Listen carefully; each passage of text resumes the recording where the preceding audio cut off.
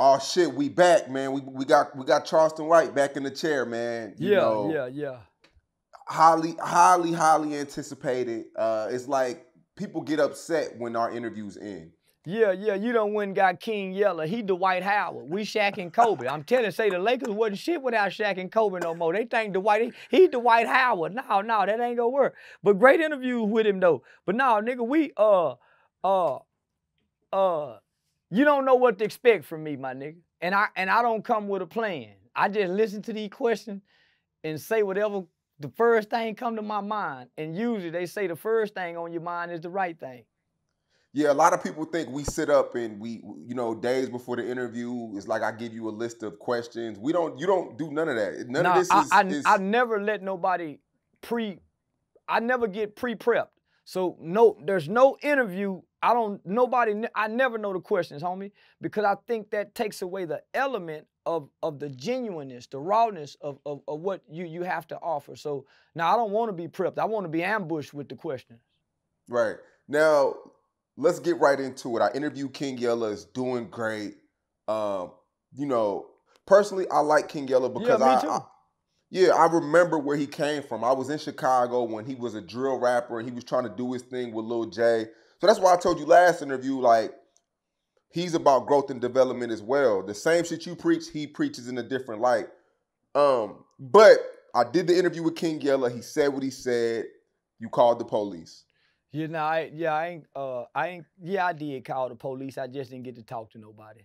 I went through a whole bunch of different law enforcement agencies and community supervised. Now, I really put in some effort to try to call somebody and talk to a probation officer. Unbeknownst to me, Las Vegas metropolitan area got several police departments. They got several communities of supervision places. So I just went any, mini, miny, mo for the camera. I never directly spoke to anyone. When I finally got to speak to a receptionist, which I was live, I recorded everything, so it wasn't nothing. I never not call on camera, right? All the calls were made on camera intentionally. When I finally got to speak with someone from the probation department, she was a little baffled by, y'all saw it. Yeah, she didn't know what the fuck to say. Do you live here? She said, no. So she said, well, maybe you should call Crime Stoppers. So as I began to inquire, she said, well, hold on. Okay, I got him here. So what I did, I pressed mute. So could nobody get his information, just in case she said information. I wanted to protect his privacy. And come to find out, she said, well, he's not on probation. It shows here, as of May of 2021, it was completed or something. So obviously that's probably when he went to jail. So I took it off mute and played like she gave me some information and said, okay, yes, ma'am. Well, that information would embarrass me. Oh, he ain't even on probation and you trying to put him in jail. I said, no, I ain't gonna stop her. All that let me know is he got a parole officer. So now I'm calling a parole officer. Yeah, I'm calling a motherfucker parole officer this week. Yeah, I found out he wasn't on probation last week. I'm calling a parole officer this week. What did King Yella do? What crime did he commit to go back to jail? He said he go slap a disabled man. You cannot, in the United States of America, verbally say you're gonna cause bodily harm to nobody. That is against the law, especially if you're a convicted felon, known gang member. You can't threaten nobody, fam. You forfeited your rights to verbally be aggressive when you're a convicted felon, when you're a gangbanger. He don't know that I got my gun license to carry. The state of Nevada respects the same gun rights as Texas. Now, in Texas, they teach you in the license to carry class, the course that you take. It's an all-day course. They say body size is a factor and determination that you can use lethal and deadly force against somebody that's twice your body size. The law puts size. So from what I see, he every bit of 200 and something pounds. He twice my size. His slap is a weapon. Now he just talking, making a threat. He's not thinking about a law-abiding citizen that's thinking about the law and very strategic in everything he do. He a 200-pound plus man, known to have probably a violent history, known for probably having a convicted felon criminal record. The law is on my side no matter how disrespectful I talk. See, street people think if you hurt their feelings, they can hurt you. Street people and gangster people think if you disrespect them with your mouth, they have a legal right to cause harm to you. And that's not true at all. I can say whatever I want to say about your mama, your daughter, whatever. It's not against the law for me to provoke you.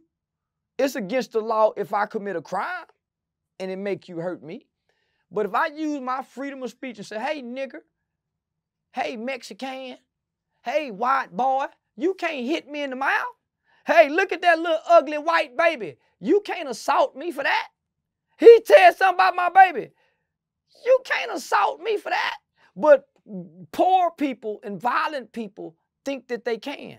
They think that they have the right to use violence whenever they feel justified, and that's not true. So what he did was, what I want to teach people, and teach him as well, you cannot premeditate violence. You cannot verbally say, I'm going to do this to somebody. You can't do that. So when you do that, me knowing what I know, we may never see each other. Me and him may never see each other, but just in case, let me let somebody know that he's threatened me. Hey, and I'm afraid. So if we ever see each other, I still got the law on my side. His body size. Who's to say once he slapped me, he's just gonna slap me? He may continue on with violence. Based on his history and his criminal record, I cannot allow him to slap me with his size because he won't show mercy. So I use that against these gangster niggas. So since he want to do that and he's dumb enough to say that, then that obviously means he haven't learned anything from jail. I'm willing to do whatever, my nigga, to remain in my children's life. I'm willing to ignore a nigga that's talking on the internet. I'm willing to be a hoe-ass nigga and walk away from a situation that maybe make me look like a hoe so I can go home and be a father. So I want to teach him something. He haven't gotten to the point where he need to be as a father. No, fam, you don't let no nigga trick you because he called your baby ugly. This how you get a nigga if he say something to your baby. Was your baby standing right there and he's called a little ugly bitch and she heard him? If he didn't say it to your baby and he said it to you as the man, fam, ignore him. He didn't disrespect your baby. He disrespected you, not your baby, unless you showed the video to your baby. Now, if you showed the video to your baby, then your baby heard it, but your baby will never hear him say that. You don't think she can grow up one day and get on YouTube or TikTok and see the famous Charleston White talking The lights will down be on... out. The world lights will be out when that baby grew up, homie. The World War IV. All kind of pandemics and wars. When that 3-year-old baby grow up, this shit we talking about will be irrelevant. So wait. You call King Yella's daughter Ugly B. Yeah, and I called my neighbor's daughter little ugly ass white girl too, little ugly ass white bitch. Yeah, we talk about kids down south, homie. If me and you get into it, I'll talk about yeah. We do our cousins like that. Ooh, she done had that baby by that baby. Ooh, that baby ugly. We do that. I don't know where these niggas from. Yeah, when me and you fell out, you talked about my dad. I was like, how the hell this...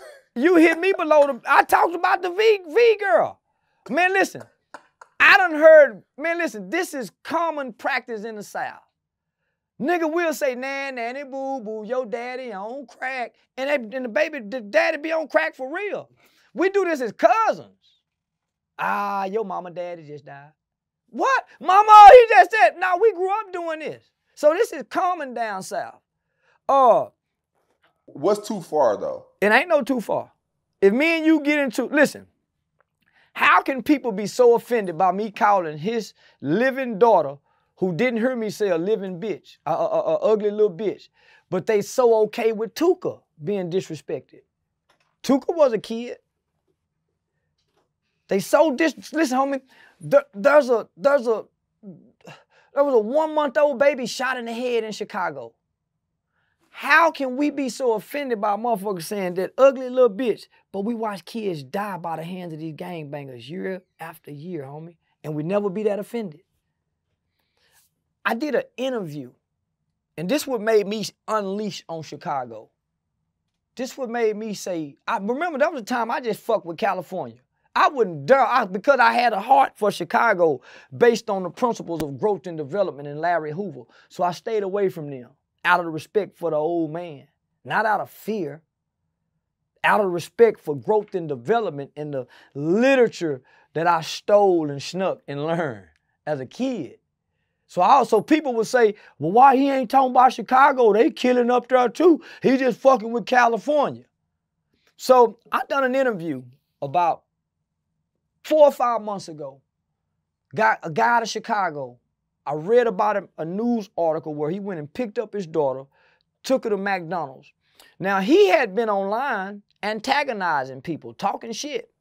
Yep. He had been fucking with people online.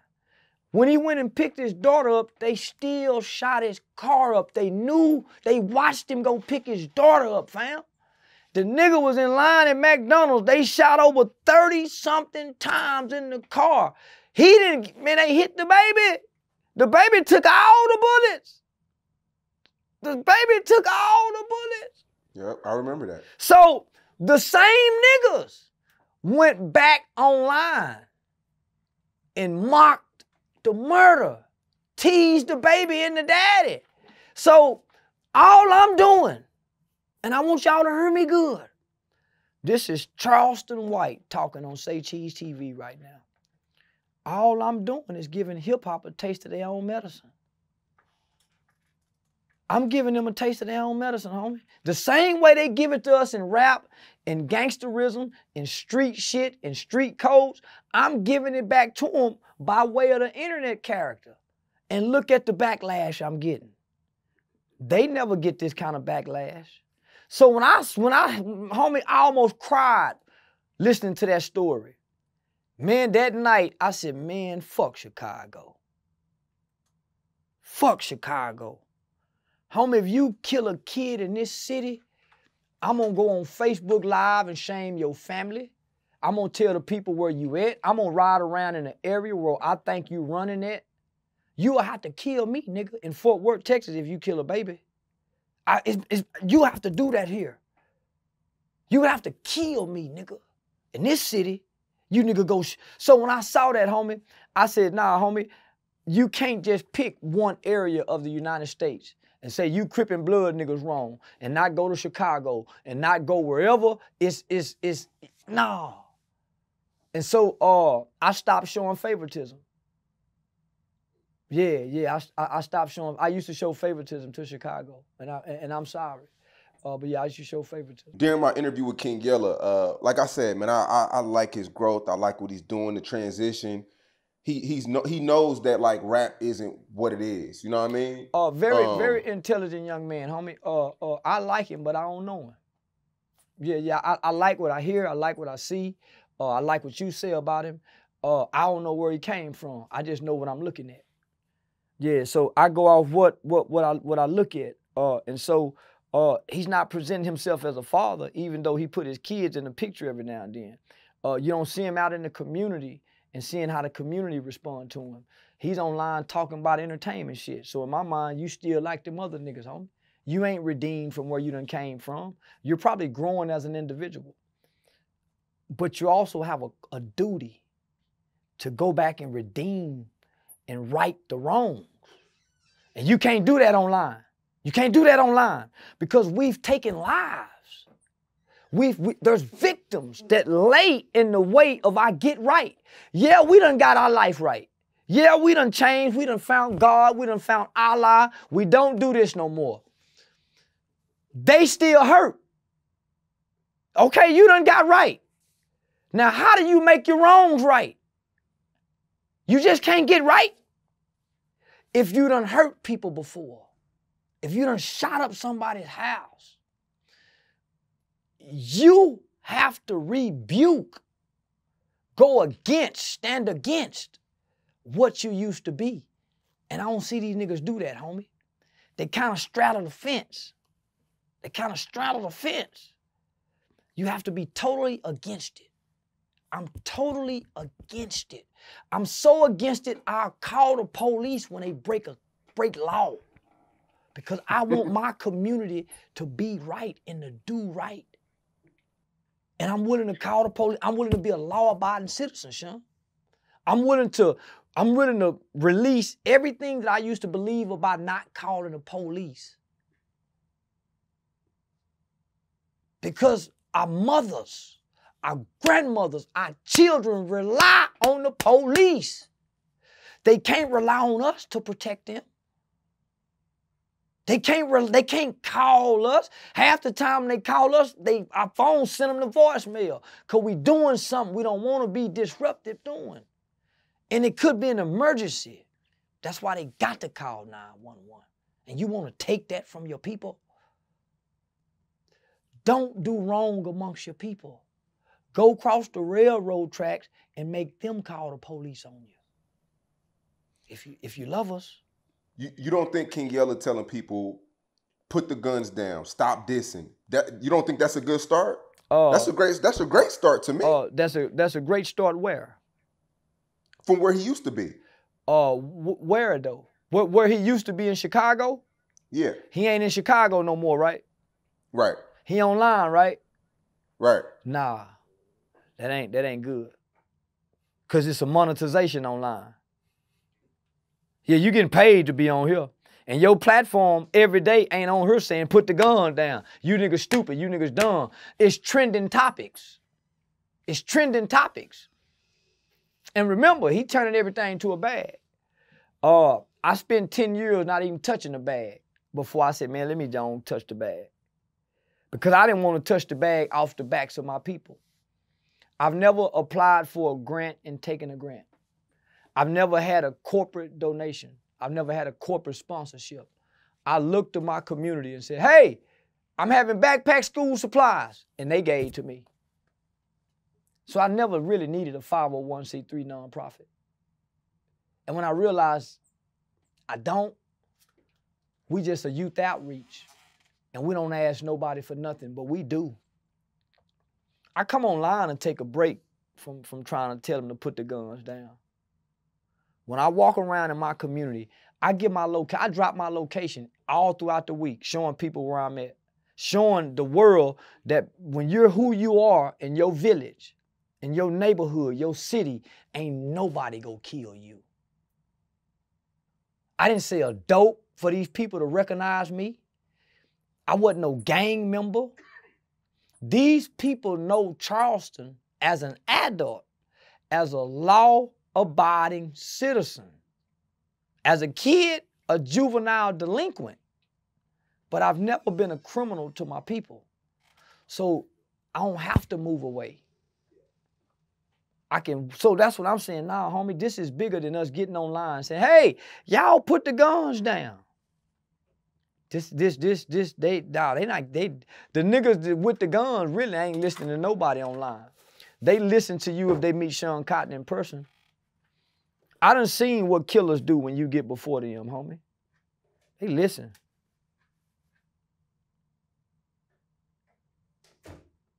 Now, you want to start a Boy Scout snitch organization? Yeah. I wanna teach and train young boys what snitching is, what telling is, and I want to create a Boy Scout organization. These niggas start telling in school. They the niggas who raise their hand and say, teacher, can I take names and tell you who talking when you leave the class? They the ones in the hallway writing down names in middle school, dropping notes to the principal, to the kids with the bloodshot red eyes that look like they on pills. so they can be law-abiding citizens and great neighborhood watch crime people. We need to train this. We training killers and gangsters. So we need to train, nigga, some confident, snitching, tatter-telling young man that ain't scared to tell on now motherfucker. And teach them how to fight too. So if you fuck with them by telling, they'll kick your ass. Yeah, we need some strong snitches, nigga. And they proud of it. That way, it help curb the violence in the communities. You got you a snitch that know how to fight, and he'll shoot that pistol too. But he'll snitch. Who can beat him? Not too many people. That's who you got to put up against. That's how you combat the gang violence. That's how you combat bullying. Hey, teacher, he picking on him. Yeah, tell it in front of everybody. He make it so he'll stop. Say he picking on him right now, teacher. It'll disrupt the class. Who doing? He here. What he doing? He just got through pinching his booty, and he told him stop, and he done it 3 times. No, that's how you break this shit up. Tell on a nigga ass. Niggas damn near move out the city. If everywhere he goes, hey, that's that nigga did that shooting the other day at the club. Say, y'all, there you go. Say, hey, did you shoot that nigga? How many? You tell. And watch how many niggas not be so tough no more.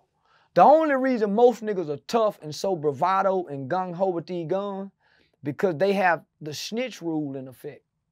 And I'm trying to take the snitch rule out of effect and raise proud, honorable, tatter-telling, snitching motherfuckers.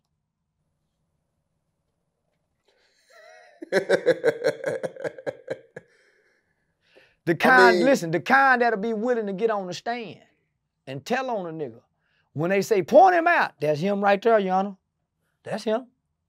That kind. The kind like Spud Boone.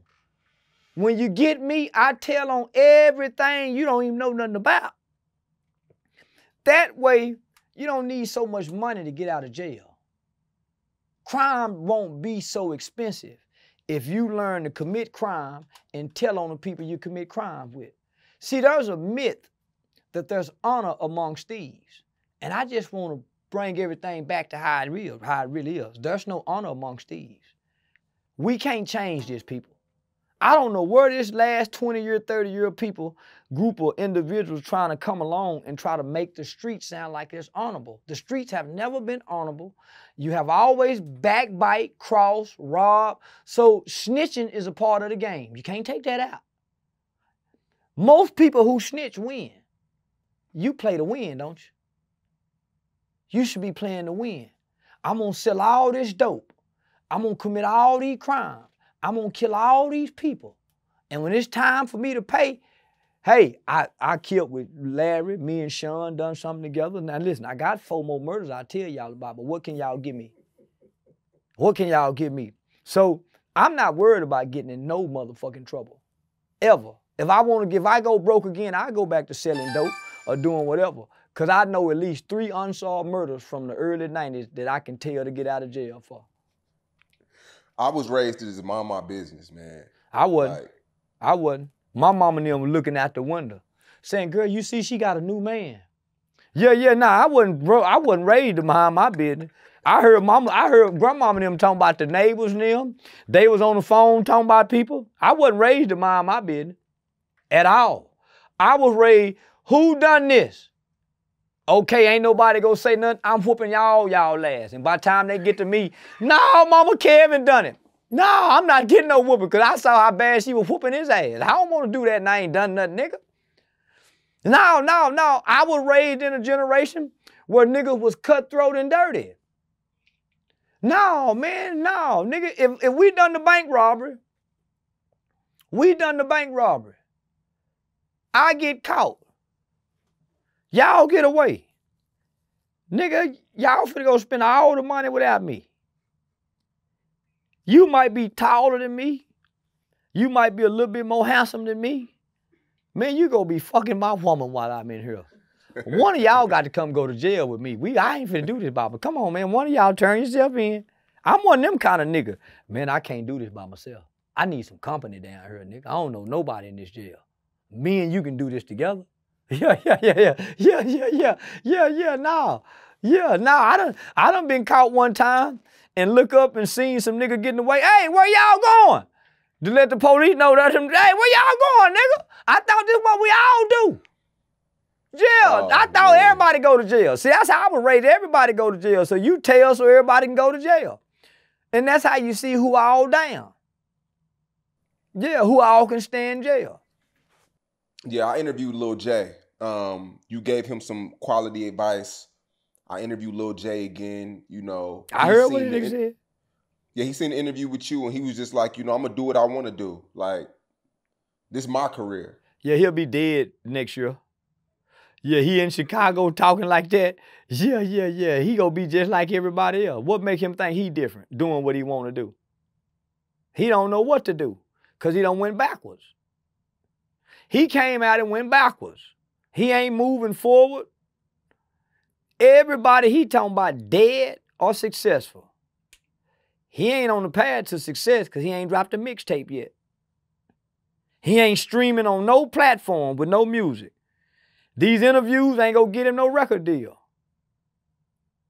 And ain't nobody signing no more rappers out of Chicago at the bottom.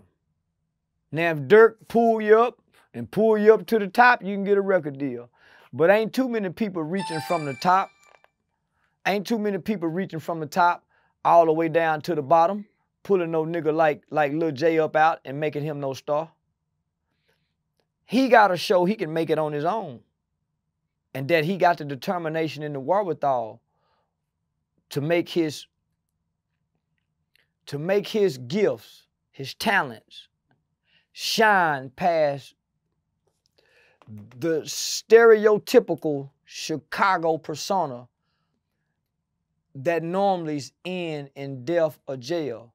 So who wants to take a chance on death and jail?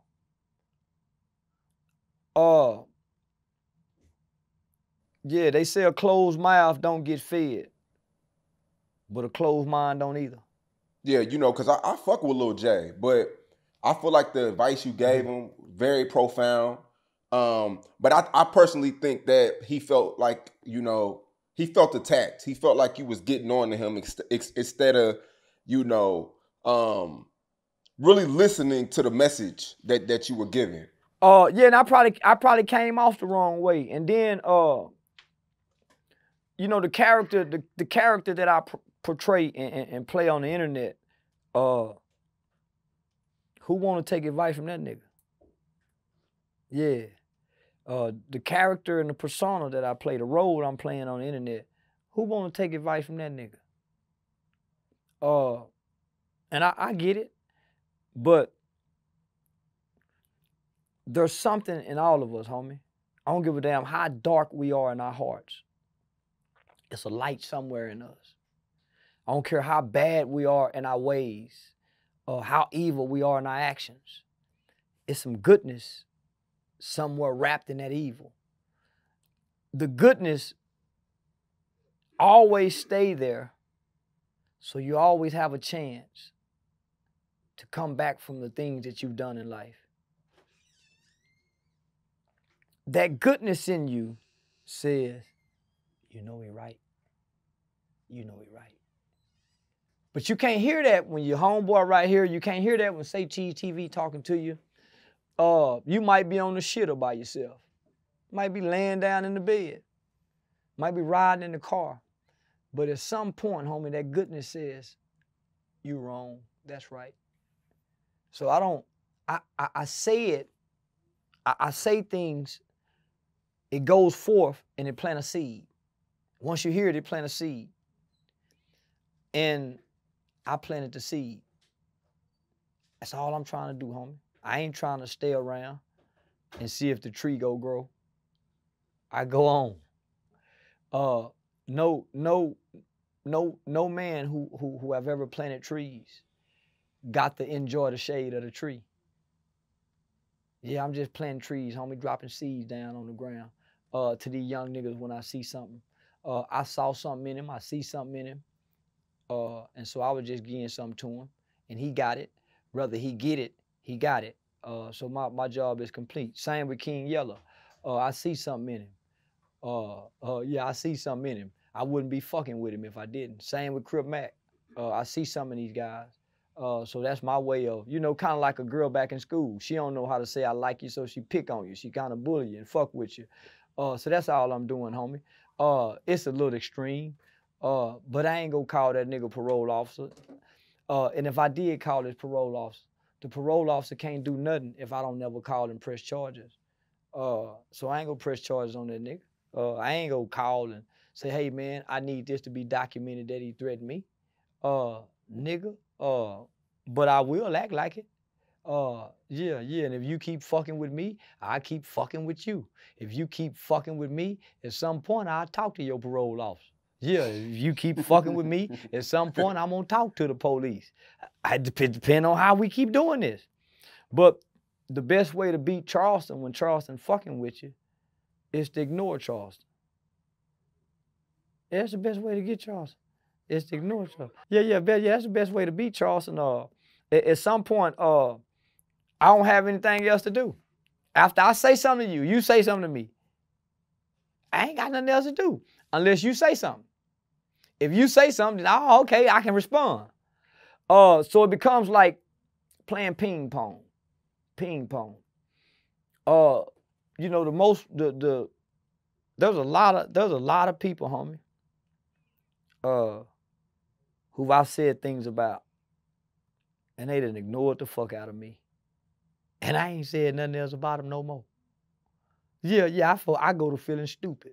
Yeah, this motherfucker, I go to feeling stupid in the motherfucker. I go to saying something to you, and you don't say nothing to me. Yeah, I feel dumb in the motherfucker. At some point, I have to admire the things in you that I'm fucking with you about. If you don't say nothing. Jay Prince, for instance. Man, just now saying something in years. But at some point over the years, I had to say, nah, nigga, I respect that nigga. Nah, man, it's this and this. So I started highlighting the qualities or the attributes of a man that I admire. But if you respond, Kevin Gates, that nigga crushed my soul. That nigga crushed my soul. Me and Gates talked, what, last week? Yeah, last week. So we talked last week. And so the exchange was, the exchange that we had, I had to let that nigga know, homie, you got to be a strong individual to respond with positivity and positiveness when somebody's being ugly. How did that conversation happen? Man, you know, he told Rainwater to call me. When I heard the Durk song, I was riding in the car with my homegirl. Man, and when I heard the Durk song, I called Rainwater and said, say, man, now these are my convictions as a man. This off camera, nobody don't know this. I'm riding in the car with my homegirl, and this song is trending. It's trending like a motherfucker. So I'm listening to it. And I listened to it 3 times. And I called Rainwater. And I said, say, man, I know you gonna be with that nigga in a couple of days, y'all going on tour. Man, tell that nigga, man, I'm sorry, homie. I ain't had no business fucking with him. You never know what people going through, mainly celebrities. Man, tell him I'm sorry. And I really mean this. You never know what somebody's going through, homie. So to know he dealing with what he dealing with, no wonder the nigga, you know, so all this is playing in my mind. And I'm saying, man, we do each other wrong as black men. Yeah, we do each other wrong, homie. We be going through shit, and we don't show each other no compassion. And so these are my inner thoughts that I'm having, as I'm having, listening to that song. And so for him to respond to me the way he responded to me, that's the strength, that's the peace that I would someday like to arrive to as a black man for my other brothers. Cause if you step on my toes, I'm gonna step back on yours, nigga. But I don't want that to be my response. Because only the strong can show compassion for the weak. And I wanna be strong, homie. You know, it's Nipsey Hussle's trial right now, and you just said free Eric Holder. Yeah, free Eric Holder. We say long live King Von. We know he was a killer. We say free YSL, and they got over 25 killings, over 50 shootings, all against black people. We say free YMW Millie, he killed 2 people. And these are rappers who saying this. Eric Holder's in 23-hour lockdown. He don't get any sympathy, any compassion. Eric Holder is a stepper. We normally ride with the stepper. Nip wasn't no stepper. Not only that, he killed the nigga who called him a snitch. He killed the nigga who confronted him about snitching. Ain't that the rules that they say we supposed to follow as gangsters and street guys? Nigga call you a snitch and I ain't no snitch. So nigga, he responded like the G's supposed. So why we don't want him out? Nigga, that nigga, well, he an in-here killer. He a real stepper. Those are the people we admire and love. But because he stepped on one of our favorite rappers, he don't get the same embrace. And the prosecutor's office did say it was a hit. So obviously he ain't telling on nobody neither. He keeping his mouth closed. Sound like a real nigga to me, when you're looking at it from how the hip-hop industry look at it. So I've been following the trial. I've been listening to the testimonials. I've even read the grand jury transcripts. The whole motherfucker. So, shit, why wouldn't we love a nigga like Eric Holder? Nigga call you a snitch. So, but because it's Nipsey, he can't get that love and that embrace. But YMW Millie, whatever the fuck his name is, I want to say to the family, I just bowed to the family. His aunt sent me a message. Not YMW Millie's aunt, the victim's family. Sent me a message several months ago. Never spoke on it, never said nothing. Her words give me fuel to say the things that I say to this industry. Tuka's mama, words give me the fuel to not have compassion for these niggas. Lil Snoop mom, Doe B's mother. So when the families reach out to you, homie, they're forgotten. The victims are forgotten. I ain't forgot my victim or their family. I learned their name. I learned his story. Yeah, when I was a kid, I ain't know nothing about him. When I grew up, I learned about Michael Levy. I learned about his wife, how he proposed 2 or 3 days before he died. I stood over and watched him die. I gave my homeboy a gun. I said, shoot that motherfucker. So I owe a debt to a soul. Yeah, I talk that shit. Yeah, we kill a white man. Yeah, I talk that shit. That's a character. Like, I got a debt that I pay every day for being responsible for taking somebody's life. My brother just made parole after 30 years. My interviews on Vlad TV, my interviews on Say TV helped my brother make parole. He thought it was gonna keep him in there. Man, that nigga saying some crazy shit. But people was getting an understanding from a whole different point of view and a perspective of a killer. A kid who killed somebody. 17-year-old kid, that nigga been locked up 30 years, homie. He ain't complained one time. And all he had to do was 12 to 14 years. He been gone 30 years, nigga. My mama ain't cried one time. Oh, my baby been in there too long. He once did 10 years straight in 24-hour lockdown. Super sig. Mama cried to go see him. But she say, son, I ain't gonna be old coming back here to see you. So I'm telling you, homie, to see these niggas say free, so I'm giving hip-hop a taste of their own medicine. Fuck your dead homie. They do it. They used to write the names on the walls and cross them out. And the mothers drive by the store and see the name on the wall. Now they smoking Tooker. So what I did, I got with FCG Giller out of New York because New York is legal in cannabis. And they say, let's change the narrative. They say, man, don't do that. You jinxing yourself. Homie, our kids are killing each other, anxious to smoke each other in the pack. Why not commercialize this shit and put these niggas on these packs like the rap snacks and make it more profitable while they living? So I'm trying to change the narrative with this ugly character that I play. So that was part of my reason of staying connected to you. I told Rainwater, I said, because of Sean Cotton, I travel all around this country, homie, and kids know me. Kids, my nigga. I ain't in this for these old motherfuckers. These kids know me. High schools, elementary schools, middle schools. Dad, me and my friend watch y'all. Man, because of you, kids know me, nigga. So this ain't about the people that I hurt and offend. It's about changing this narrative that's destroying us. This gangsterism narrative.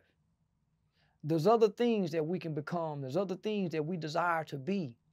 But because gangsterism, that light shines so bright, it affects all of us. It used to just shine in the street lights at night.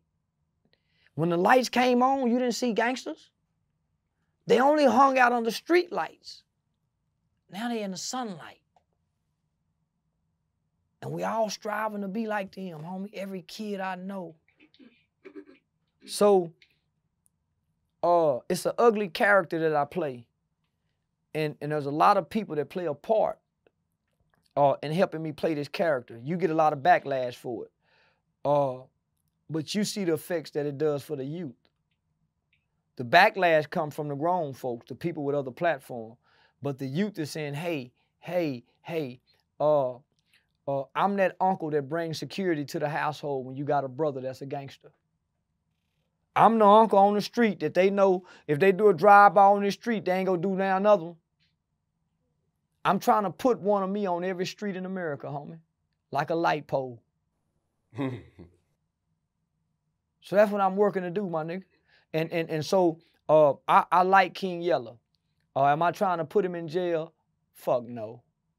Fuck no, I'm not. Am I trying to talk directly to his probation officer? No, not. But I call and act like I am just to fuck with them white folks and get them something to talk about too. Yeah, I play too. I go overboard. Yeah, I don't know how to play well with others. So yeah, fuck it. Let's keep it going.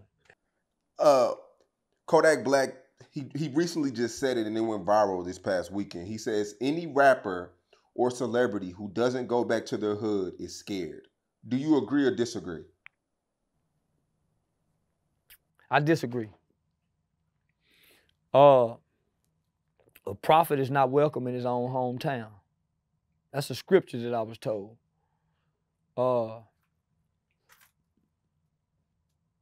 Why would you go back somewhere where they hoping you fall? They wishing you fail. Why would you go back somewhere where they constantly want to remind you of who you used to be? Man, I remember when you used to, yeah, man, all right, say, nephew, boy, you done got rich now, you done forgot about it, man. Boy, say, boy, you done got up there. Why would you want to go back to that?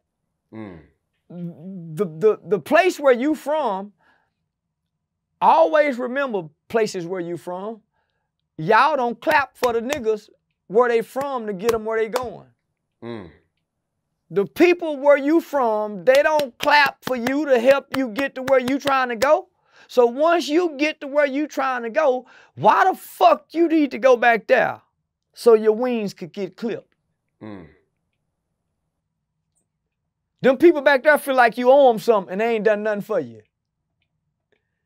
So now don't let a young-minded young man distort the path of progress. You help as you grow. You help as you cross paths. But you don't have to retract where you from and go help where you from. You're not obligated. Because they didn't help you get here, homie. Now, if they help you got here, God damn it, you got to go back. The teacher that was in school that told you you was this and it brought it out of you, you got to go back. The football coach, the little league organizations, you got to go get back to them if you play little league football. If you play middle school basketball, you got to go to that school and say, man, I went here and blessed that. That's what you're obligated to go back along the path that you've taken. But your neighborhood, no. Most of them talked about your mama. Yeah, most of them said you wasn't going to be nothing. So why would you go back and sit at their feet? They were used as your footstools, as your stepping stones. They've already played their part, so you don't have to go back. Yeah, I see a lot of rappers that, I mean, Kodak said it, but a lot of rappers, they preach that on the daily that, you know, you're not good in your hood, or it's just this daily reminder that your hometown, wherever you're from, you got to go back there from time to time. Well, it's like that's the process of bondage. There's nothing good where you come from. So why do I have to come back to where there's nothing good at? Just to come check in and do what? Prove to you that I'm still willing to fail by being here with you guys? Prove to you that I'm willing to die? Risking one of you niggas robbing me because I'm a good lick? When I come here, everybody's go play on me. When I come here, everybody wants something from me. Yep. If I fall and have to come back here, they go shit on me. So why in the hood, after I make it out, I got to come back and prove I'm good? I was good enough to make it out, nigga. Now you show me you good enough to meet me out here. Why I got to come back down here? Matter of fact, let me bring y'all up here, homie. Let me bring y'all out the hood up here so y'all can see what it look like up here. Why do I have to come back so I can show y'all I'm good in the hood when y'all ain't good in the hood? Y'all struggling. You still mad at niggas that done something 20 years ago to you. So now, fam, that's where they tricking us at. I was talking to I met a Hispanic guy. And he said, man, we got to go back to California, man, and check in. If not, we get DP'd. We can't stay gone long. Homie, you move away, get a family, do good. I got to come back and check. When do the hood let me go? When do this motherfucking shit let me go, my nigga? When I grow up, I find a wife, I have kids, I get a job. Can I go now? Am I still beholden to the street rules? Homie, somebody broke into my car. I can't call the police. And I know who done it. I can't get my insurance.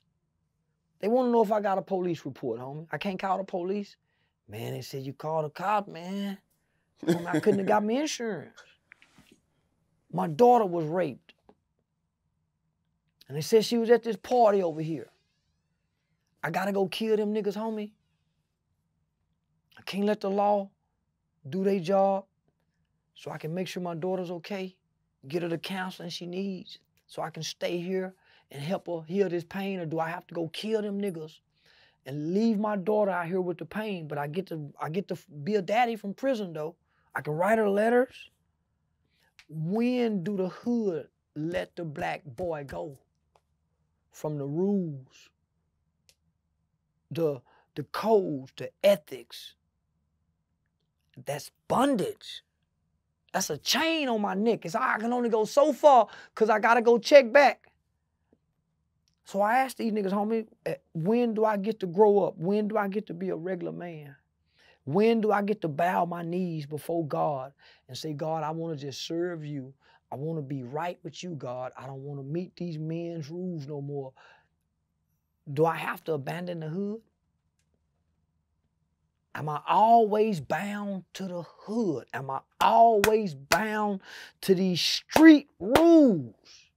How do I get free so I can free my family? I don't know, homie. How do we get free?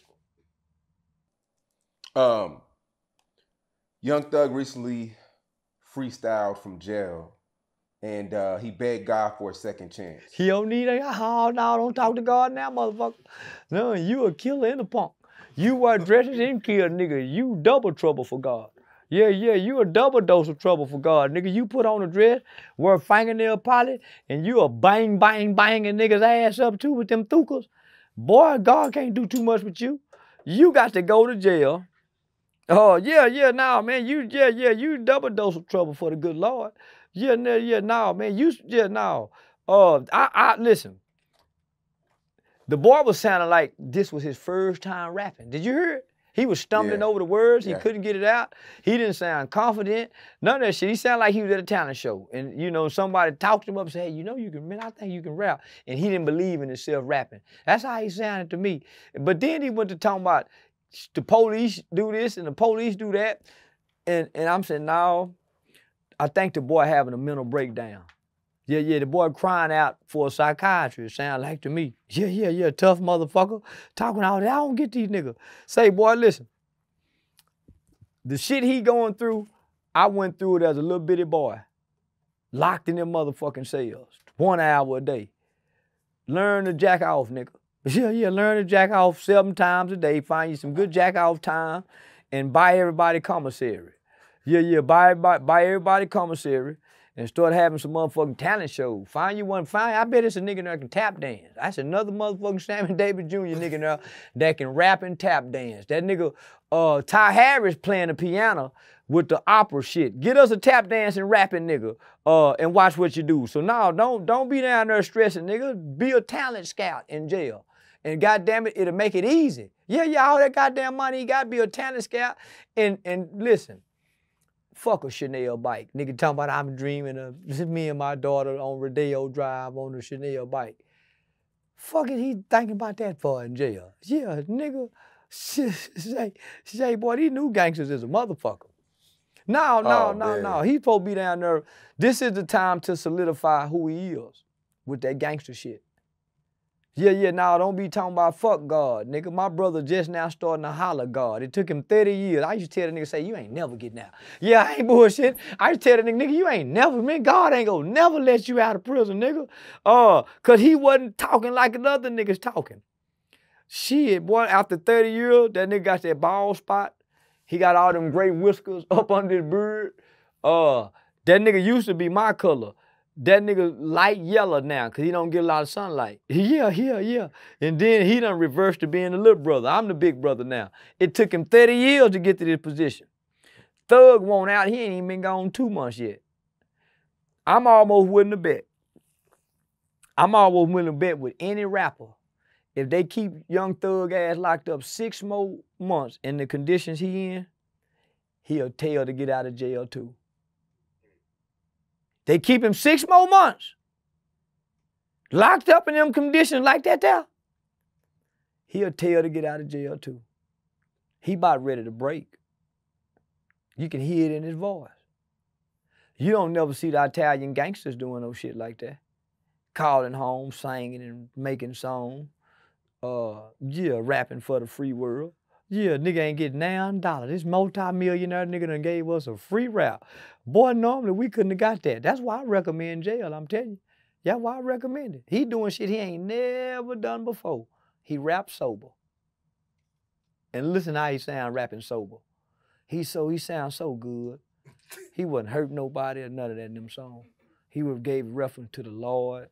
He even talked about being a father, spending time with his daughter. See how jail do a nigga's ass? It sober you up, and you come with good raps, good positive raps. Matter of fact, them were Disney raps. Yeah, that was a Disney rap. On some real shit though, Young Thug, he takes care of a lot of people though. I don't give a damn, he kill a lot of people too. The devil take care of people. You can't take care of and kill. You can't be over here taking care of the people you love and over here telling people, man, y'all ain't killed them niggas yet. Oh, y'all getting soft. You can't do that, homie. You making other people mamas cry. And who you taking care of? Your people. But in the process of taking care of your people, some of them got to crash out for you. You ain't going to go spin with these niggas. A real general get in the car. Real general get in the car and show you how to do it. Come on, nigga. Yeah, we gonna go kill together, nigga. But the nigga that's sitting back with the millions, taking care of people, he taking care of people in the name of killing. He ain't taking care of people in the name of love. He taking care of people in the name of killing. So then you get this record label executive, Kevin Lyles or whatever he is. He a part of an industry that promotes detriment, murder, destruction, and genocide to a race of people for over 3 decades. And he's been the face and the hands and in the heart of this shit. And now you want to come down off your high horse, come to an all-black town like Atlanta, where everybody know what's going on. Everybody know what's going on. Everybody know he called hits. Everybody know that nigga really about this shit. Y'all think these people don't know this? They kids know it. They nephews know it. They listen to it. It's the talk of hip-hop. That he really lived like this. So here you come, Kevin Lyles. You want to come in the court and cry to us like this is a decent, upstanding citizen and he needs to be released, and y'all willing to put up all this money for a man who promotes the killing, who glorifies the destruction, who propagates genocide and murder to black youth. You want him free? Nigga, take them 3-4 million you willing to put up for him and invest it into a gun violence program, a gun violence curriculum, a financial literacy curriculum, a credit awareness program. But don't put it behind this rapper when we all know from when he was shooting up Lil Wayne ass, to now, this nigga here is a violent dress-wearing motherfucker. So let him do what all we had to do. Exactly, we had to pay our dues. He just paying dues. So y'all get out the way of this man paying dues. He got all them millions. He got to pay dues for it. He ain't paid dues yet. Because if he paid dues, then he'll sit back and go through what he going through and wait to come out on the other side. Because you got to go through what you got to go through to get to where you need to be. He think he where he need to, where he want to be right now as a millionaire rapper. Now he got to get to where he need to be. So he in the process of getting to where he need to be. So everybody get out the way. He'll get there. Now you also spoke to Meek Mill too. You had something to say to him. Meek Mill said it's not humane through the conditions of what Young Thug is going through. It ain't humane for them niggas to promote all this goddamn killing to niggas. That's so goddamn rap music is inhumane. When did them niggas start thinking about humanity? When did rappers with all these guns and killing and bitch this, drink this, pour water on the whole head, pour champagne in the bitch's eye, pour beer down on pussy? When did these niggas start being humane? When did YSL wasn't humane? They putting hits on niggas' ass in jail. Why these people want to be humane all of a sudden? Nigga, 23-hour lockdown is not inhumane. He a lying motherfucker. That's where you need to be, so you can find yourself. When did these rapping niggas, man, I don't get Meek Mills, homie. I don't get these niggas. They want all the protection, leniency, compassion, and mercy for them, but you don't never hear them talk that shit for us. And they the ones rapping this shit to us. telling us what to do, how to kill the nigga, what guns to use, whoop-de-whoop. Yeah, man. So, it costs to be the boss. So shit, nigga. Let the boss cover the cost. He can handle it. He was the boss, remember? Yeah. Now my guy Bandman Kevo, he's been going viral for the last 2-3 weeks. He got that booty butt lift on the belly. Yeah, he got that booty butt lift on the belly. Yeah. Boy, I knew these niggas been cheating. Yeah. He wasted his motherfucking money. Yeah, I would have pumped that fat into that dick. Yeah, they say you can have a dick transplant. Nah, I'm gonna pump that 6-pack. Yeah, I'm gonna put 12 inches on that dick. Yeah, fuck a 6-pack, nigga. I know, man, I knew he was bad built. I'm the one told him he was bad built. I'm the one helped. I was the inspiration for Bandman Kiwi to get the booty butt lift on his belly. Yeah, I'm the inspiration for that. I'm the one broke him down and told him, nigga, them motherfucking Gucci's and Balenciaga clothes is made for a slim nigga like me. Yeah, he knew he had to go get him one of them little bitty bodies.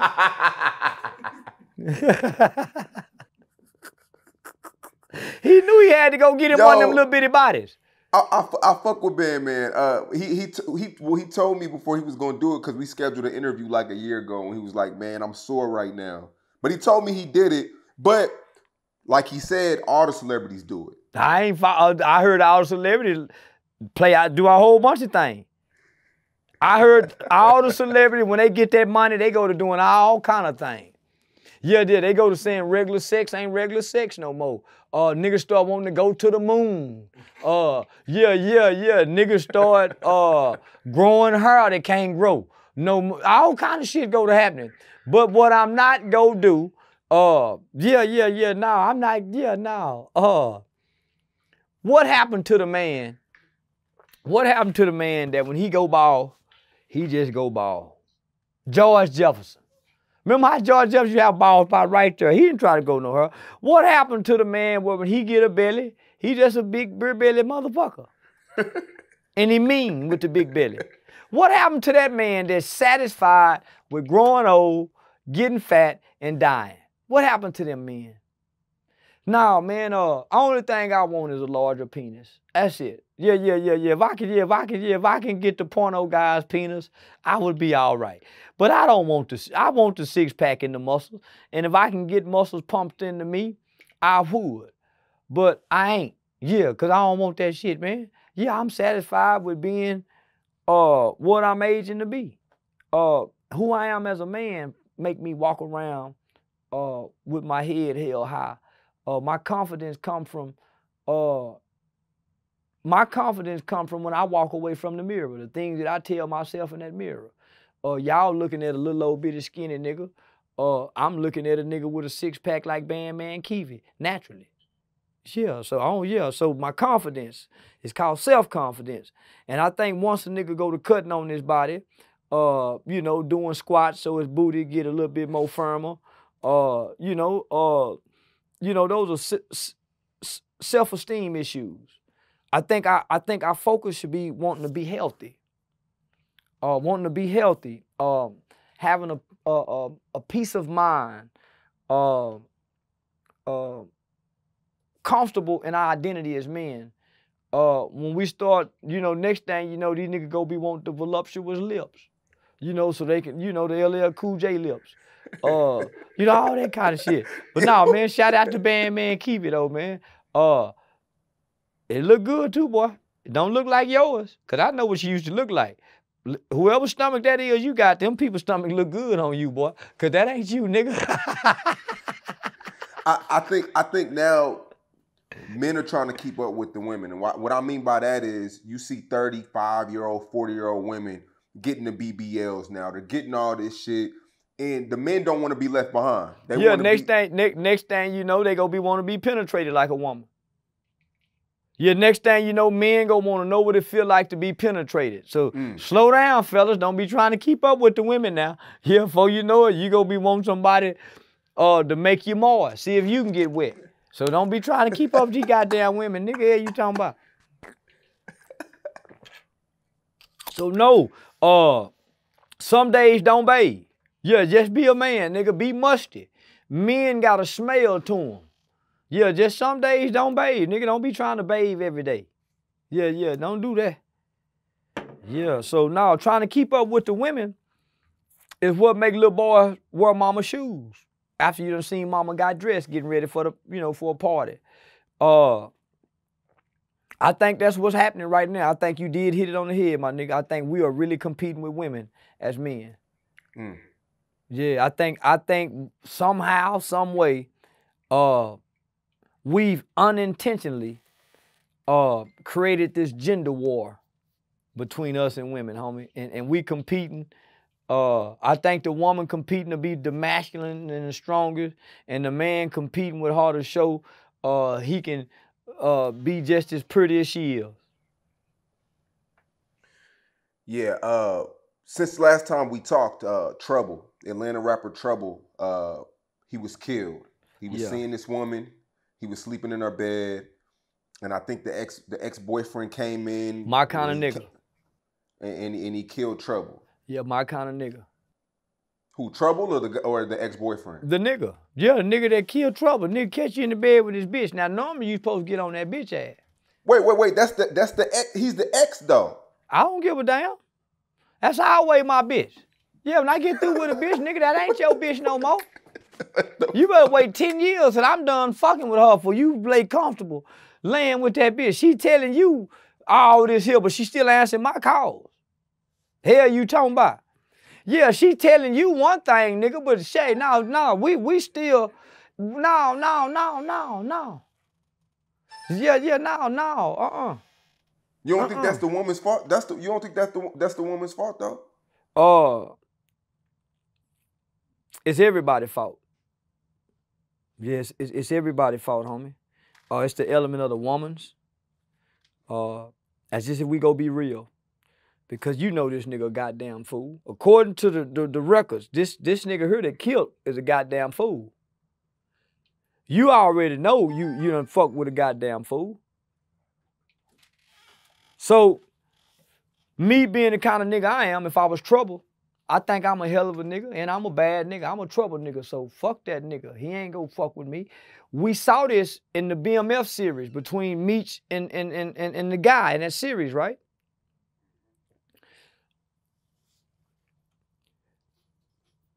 I'm trying to pick my words very carefully out of respect for Trouble. Not Trouble, but the man who died. I don't know his name, but the man who died, who left behind a legacy as a rapper. I'm gonna speak on Trouble, but right now I'm addressing the man who died. My mother always tell me, homie, you responsible for knowing who you laying with. Every aspect of that person. When you go over this broad house, nigga, and you go to sleep, shit, you don't know what or who gonna kick that door in behind this pussy. Y'all, that's my old dude. Okay. Come over here, baby. I know that nigga still in the picture.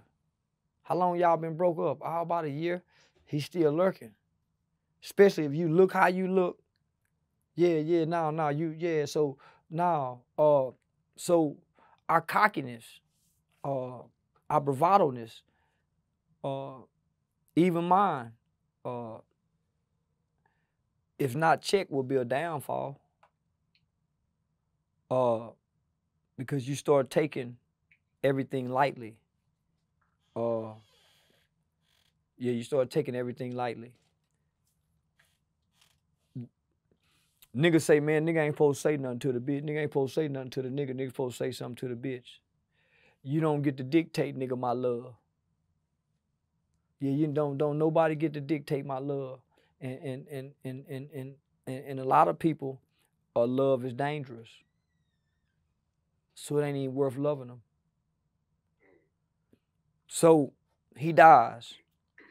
A lot of people blame the girl. It's not her fault.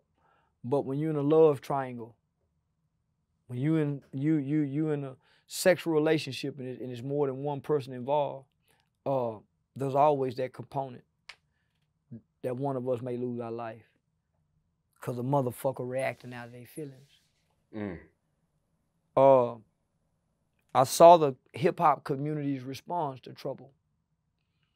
Saw a lot of tears. I saw a lot of people in pain. I saw a lot of people mourning. A lot of people celebrated his life.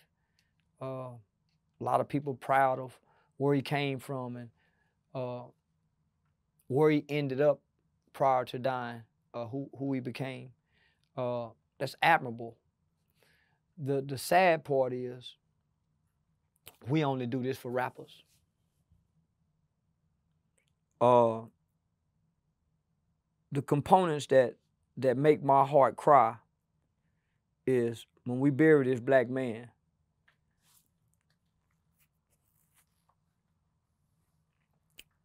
And before the world, we see like we burying a blood member, like we burying a gangbanger.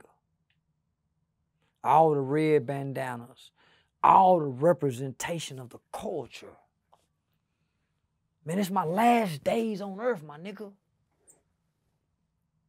I'm on my way to go meet a God. I'm on my way to go enter into eternal life. And this the last representation of my days. All these red bandanas over my casket. All these street niggas. This image will forever be implanted into the minds of young people. I want that kind of funeral. That looks honorable. When I look at that funeral, I said, man, they make dying look good. They make being killed look good. Even if you don't get to live. Even if you ain't live right. They just make dying look cool. So I understand why these young niggas want to die. Because in their mind, I get that kind of funeral. Not knowing they don't get it. They make prison. See, when I saw when I saw his funeral, I said they make prison look the same way. When you look at the guys in prison, when they take their pictures, I once saw a picture with niggas from Fort Worth. Shout out to Rios. Nigga from the South Side. Big time nigga out the city. When he went to the feds, he wasn't the only niggas I ever seen with a picture with Big Meech. Him and Big Meech standing toe to toe, shoulder to shoulder, elbow to elbow. The bravado-ness of that picture. When you look at the other prison pictures, the big poses, the body postures, the unification of all the black brothers in one picture, boy, they make prison pictures make you want to go to prison. It look, oh man, I want to be that. It saddens me to see that, homie. Nigga mama there, nigga grandmama there, nigga daughters there. But what's happening is there's not a lot of old people in our families anymore. So we free for all. There's no way you could come to my funeral if I was dead and my mother's still alive, my grandmother's still alive, and you got bandanas on your head, bandanas at your pockets. You won't even come through the church. My mother and them go check that at the door. You're not finna represent this here. You go have your own funeral without his body. But you're not gonna do this before the family who don't, they not in agreement with that. So you gonna bring this to my death. So yeah, nah, homie, I don't know Trouble. Never heard of him before now. Never heard his music. Don't know nothing about him. I don't know nothing about Atlanta rappers really if they not big like Jeezy and them. So I don't know nothing about him. So it was even, man, fuck, that's just another dead-ass rapper. Nigga died fucking with a nigga bitch. Was my take on it. Then you start hearing the testimonials about who he is. And what people say about him, the man, makes you want to go learn about the man. And find out how he died, So that's kind of like a homework task that I done assigned to myself to go find out who he is. Now, every rapper that Soulja Boy had beef with over the past 2-3 years all passed away. Young Dolph, Draco the Ruler, Trouble. Soulja Boy spoke out on that after Trouble passed. Everybody that he's gotten to it with, he replied, well, he spoke out after all of them died. He said, "You went out like hoes. My ops don't exist no more." So basically, to paraphrase it again, every rapper who has had something bad to say about Soulja Boy are no longer here. I fuck Soulja Boy, nigga. Crunchy Black said he was a punk. Yeah, Crunchy Black still here. Yeah, my nigga Country Black talk real bad about that nigga. Man, listen. I want to remind Soulja Boy, you ain't got no motherfucking ops, nigga. And watch them you. Remember you was on your tiptoes, nigga. Remember you was a tiptoeing nigga ass nigga. Yeah, nigga, you ain't got no motherfucking ops, nigga. Nothing about you was street. Let's go back over your career, nigga.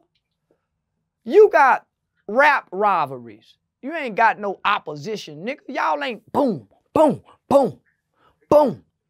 You shot at some niggas that broke into your house. Anybody? No. That's a gimme. Yeah, that's a gimme. Nigga, you went to California and became a blood. How you anything, nigga?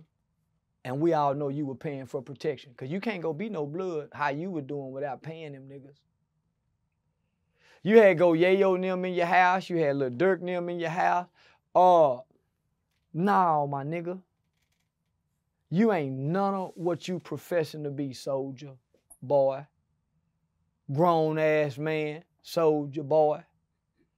Grown ass man, Soulja Boy. You ain't none of that, homie. So let me help you understand. Let me give you some insight on what done happened to all your ops. They done something you can't do yet, nigga. They done died. No, they done something you a coward to. No, nigga, them niggas done face some shit, nigga. Me and you don't know if we can stand up under it. How you clapping? And you ain't been, them niggas battle tested. You ain't battle tested, Soulja. To get to where them niggas go, nigga, to talk how you talking, you got to die. Cause guess what? You wasn't a killer, a now nigga. So you can't pop your collar, you can't toot your horn, you can't pat your ass, nigga. You ain't threw a punch at them niggas. You ain't known for being gangster. You can't get to where you at now, nigga, and get gangster when you came out Ewing. You ain't got no juvenile history. You ain't got no, nigga, you got a cocaine history. You got a sex history where who you done fuck. But nigga, you ain't got no history and credibility of being no certified G, nigga, where you can clap for 4 dead niggas being gone like they really opposed you. No. Them from what I heard and from what I see, Soulja, them niggas everything you trying to be. From Trouble to Dolph to Draco, them was real street niggas who had real prints that they left in the streets. Real concrete, fossilized dinosaur feet in the street, nigga. You been on your toes in the industry. It's a big difference, son. It's a big difference, boy. So, let's see if you can stand up under death, nigga, and see what they say about you after you die. Until then, you can't talk, nigga. No, you got to die, nigga, to speak on them niggas and say, oh, them my ops and woo. No, man, them niggas done met death. So you can't say all my ops gone. When I'm your op, nigga. Nah, I'm your op. Yeah, I'm your op too. Yeah, I think you a weenie. Yeah, nigga, I think you a weenie. Yeah, no, man, that nigga, for him to come out and say that afterwards, and when them niggas was alive, he wasn't making no attempts to cross paths with them niggas. Yeah, that nigga a goofball. In real life, he a goofball. Yeah, motherfucking internet kid. I'm glad you don't play like that, Say Cheese TV. Yeah, I'm glad you. Yeah, my nigga got on MySpace and became a millionaire.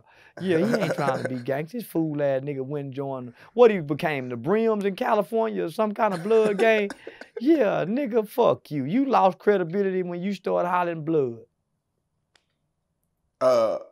You hip to Queso, the Jacksonville rapper who him and his dad are in jail for murder? Yeah. Yeah, his dad is testifying against him in court. Queso and Julio Fulio are rivals.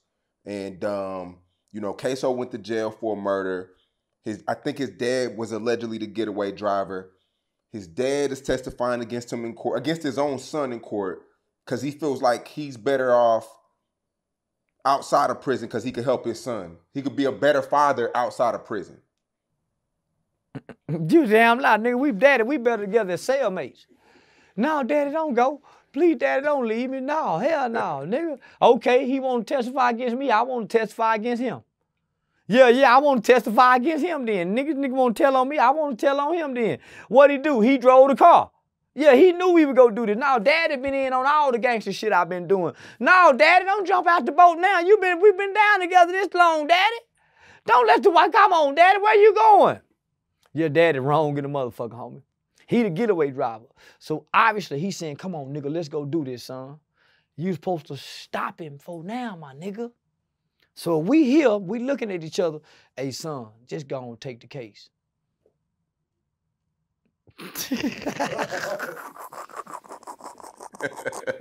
Say, come on, daddy, come on, you bullshit, ain't you? Nigga, yeah, you daddy, listen, I was looking for you to stop me, daddy. You should have been daddy. You should have talked me out of it. Well, son, you act like you want daddy, but you know I ain't no killer. So ride it out with me. We might can beat it. So, yeah, that's a fucked up daddy, homie. You drove the car for your boy to go kill somebody. You drove the car, my nigga. And now you go hand him over? You took him to go commit the crime. And now you go hand him over. Man, I got a homeboy. He stabbed his next door neighbor 93 times when he was 12 years old. Little white girl. He stabbed her 93 times. After he got through stabbing her, he dragged the body through the house. He was 12 years old when he done this.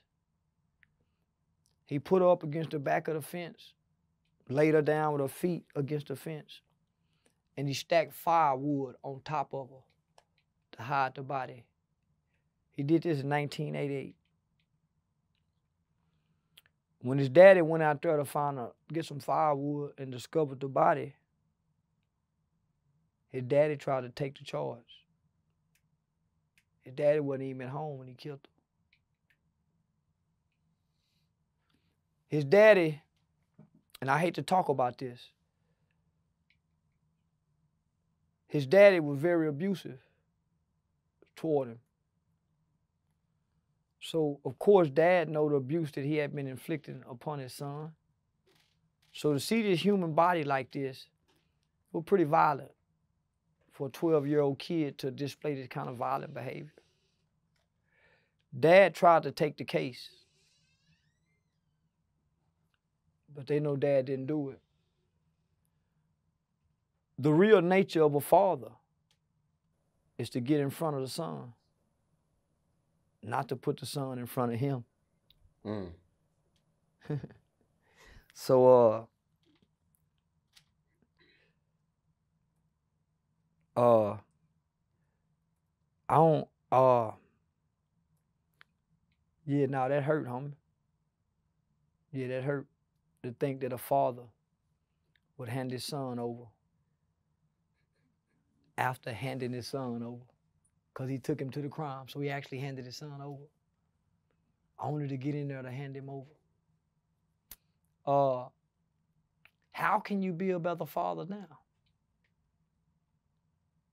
How can I be a better father now if I tell on my son? What makes me a great father is that when this kid look at me with his eyes, he believe in me.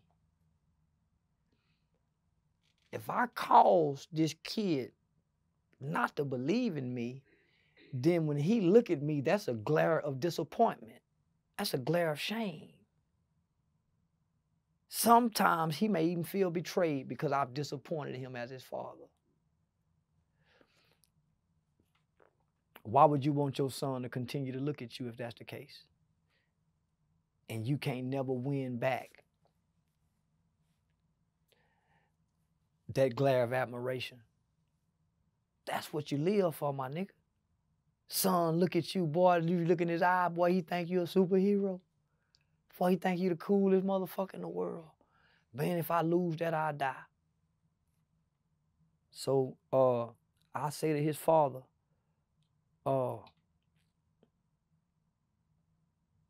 shame on you. Yeah, shame on you. The number of Americans who believe in God has dropped to the lowest number in 80 years. Yeah, them dope fiend babies. Yeah, them dope fiend babies. Them pill popping hoe babies. Them hoe mama kids. Them the niggas didn't have their grandmamas, took them to church. They didn't pray when breakfast was made. They didn't sit at the table with their cousins and their other relatives and, you know, mama, grandmama, mother made them, you know, pray over their food. These other niggas never been on their knees and had to learn the Lord's Prayer. These are the people that get in trouble, and when they go to court and look back in the court seats, ain't nobody there. These are the people that go to jail. When they go to jail, most people are happy they in jail. So your God is the base of your home life. So that just goes to show you, man, most of American homes are fucked up. How you not go believe in God? You ain't got to believe in Allah. You ain't got to believe in Buddhists. You got to believe in some kind of God. God, man, especially if you're black. You know, I'm just saying. But there's always been some kind of higher power to exist in the minds and in the hearts of American people. That's why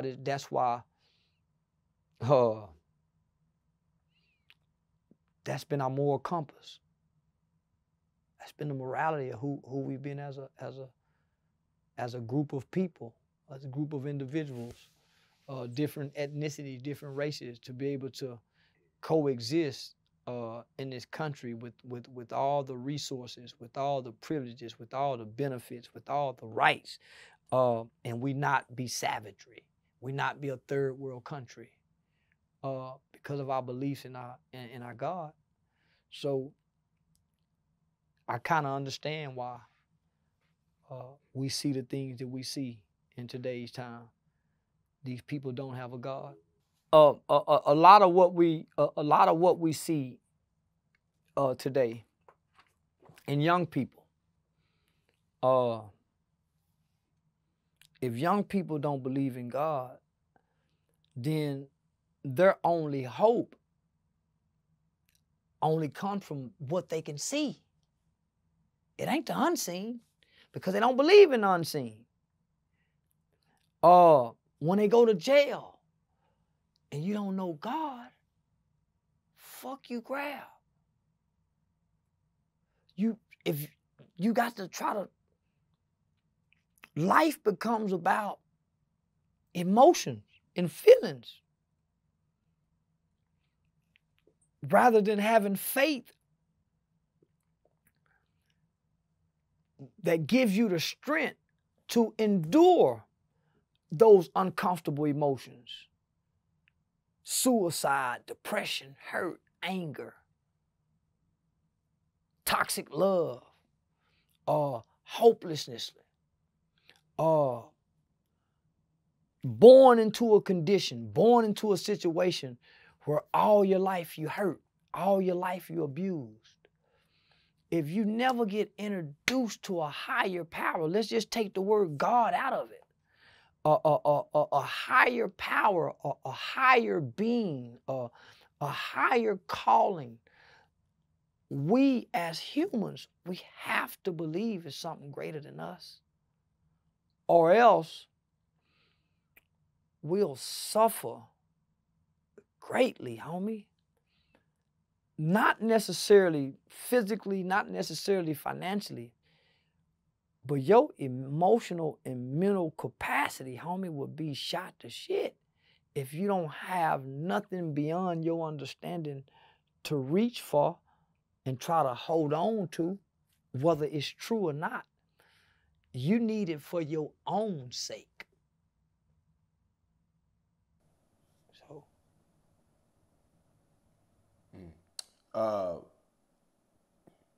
Baltimore rapper by the name of Young Moose. He recently won a $300,000 lawsuit because they planted crack on him back in 2012. If he don't leave the city, they go really frame him. If he don't get the fuck away from Baltimore. And you recently went there not too long ago. Yeah. So you know what it's like out there. Yeah. And shout out to my Baltimore guy that I can call anytime, and he give me jobs to put on my YouTube channel for Baltimore. So I'm connected to the city of Baltimore, working with the city of Baltimore that helps me. I help him get jobs, and he helped me help the people that I fuck with out of Baltimore. But nah, fam, $300,000. I would take $100,000 and put it somewhere where I couldn't touch it. Where if I fuck off $200,000, I got that $100,000 to rebuild off of. But going forward, and I hope this young brother hear me, nigga, they want their lick back. You just didn't win $300,000. You cost them millions, because now they're finna have to overturn. Now they finna have to look into every case, whoever these people was involved in, from the prosecutor, the police that was involved in this case, they gotta go back and look at all their cases now. Yep. So nigga, you won way more than $300,000. So now what you have on your back is a target. You better not do nothing wrong. You better pay your taxes. Nigga, they on your ass. They don't like to lose, and they sure don't like to lose where they been caught cheating. And you got some money, they'll put together a hit squad for you. So pull back. Don't antagonize online with the nanny boo boo, yeah, woo woo woo woo woo. Buy out gracefully. They'll let you buy out gracefully. But you better not act like you trying to stick your chest out. You better not act like you trying to be the only nigga to beat them. Because then they gonna come after you. But they'll forever watch you because this is something unprecedented that we see today. And you cost them a lot of money. You think he should keep rapping, or he should move on to something else? He should move on to something else. Because he gonna blow the money rapping. Yeah, he gonna blow the money rapping, trying to keep up and project the rap image lifestyle. I agree. At this point now, nigga, you gotta take on revolution.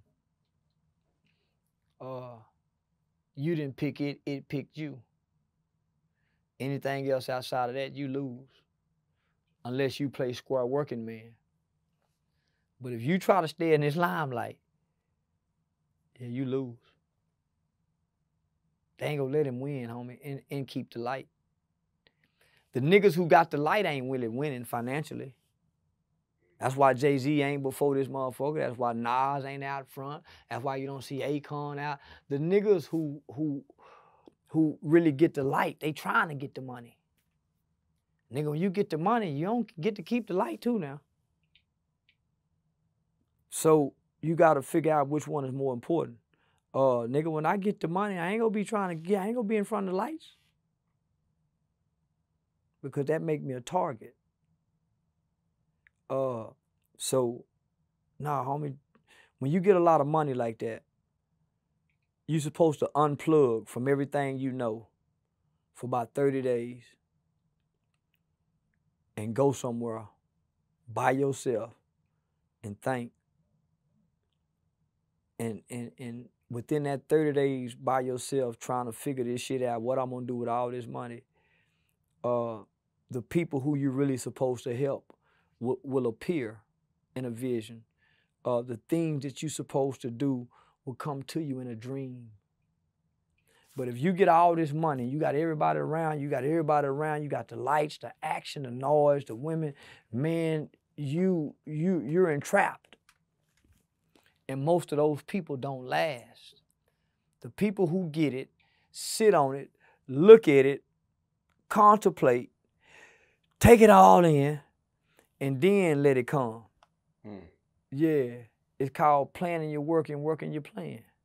Speaking of that, I was at the barbershop and get my hair cut. All the barbers are at. Matter of fact, I sent you the video. You were on the radio. Yeah.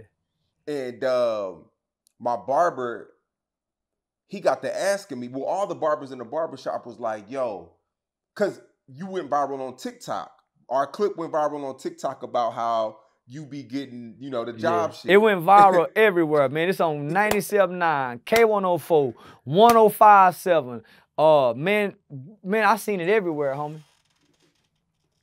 And I know people are hitting your line trying to get the 1-2 about, you know, what to really do. Are you charging people to... I wouldn't. No, I wouldn't. And I'm gonna say this. I've helped at least 5 people win lawsuits since doing this video with you. They vowed, man, I'm gonna give you something. I ain't heard from them no more. That's 5 that I know that's won.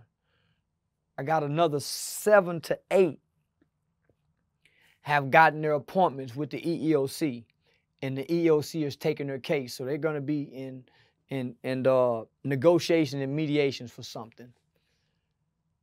Since going viral, I've taken about 3 calls, cause I had quit helping people. I've taken about 3 calls. And now I'm getting people that's more disgruntled with their job. Well, what about this? Well, what about this? Man, I ain't finna just help you get nobody, motherfucker. But if you got a legitimate case, man, I don't charge nobody, homie. Because if I help one person, it really helps the other company. It helps the people on the job. I'm not advocating to get the company. If I sue a job, the conditions change. The safety practices are better. They got an eye wash station now. They getting trained. So since we going viral, homie, my phone don't stop ringing now. My text messages are filled up. And so what I've done now, thanks to Sean Cotton,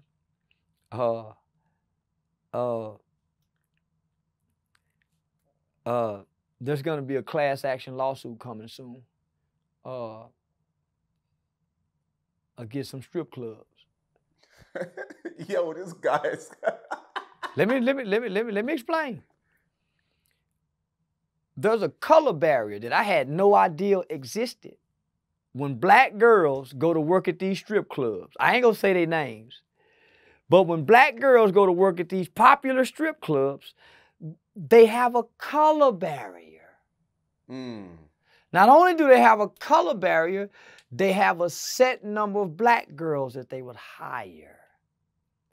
So if a dark-skinned black girl walked in my color, she can be fine in the motherfucker. They gonna say, oh, no.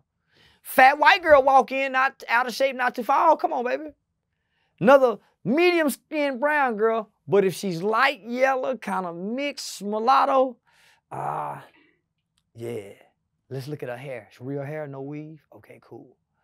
So I've had some young ladies reach out to me and say, hey, the manager where I work at this strip club, he sleep with all the girls. Is that sexual harassment? I said, what? Is it? That's a clear case. She said, man, he sleep with everybody. He fired this one. I said, oh, you can get to him.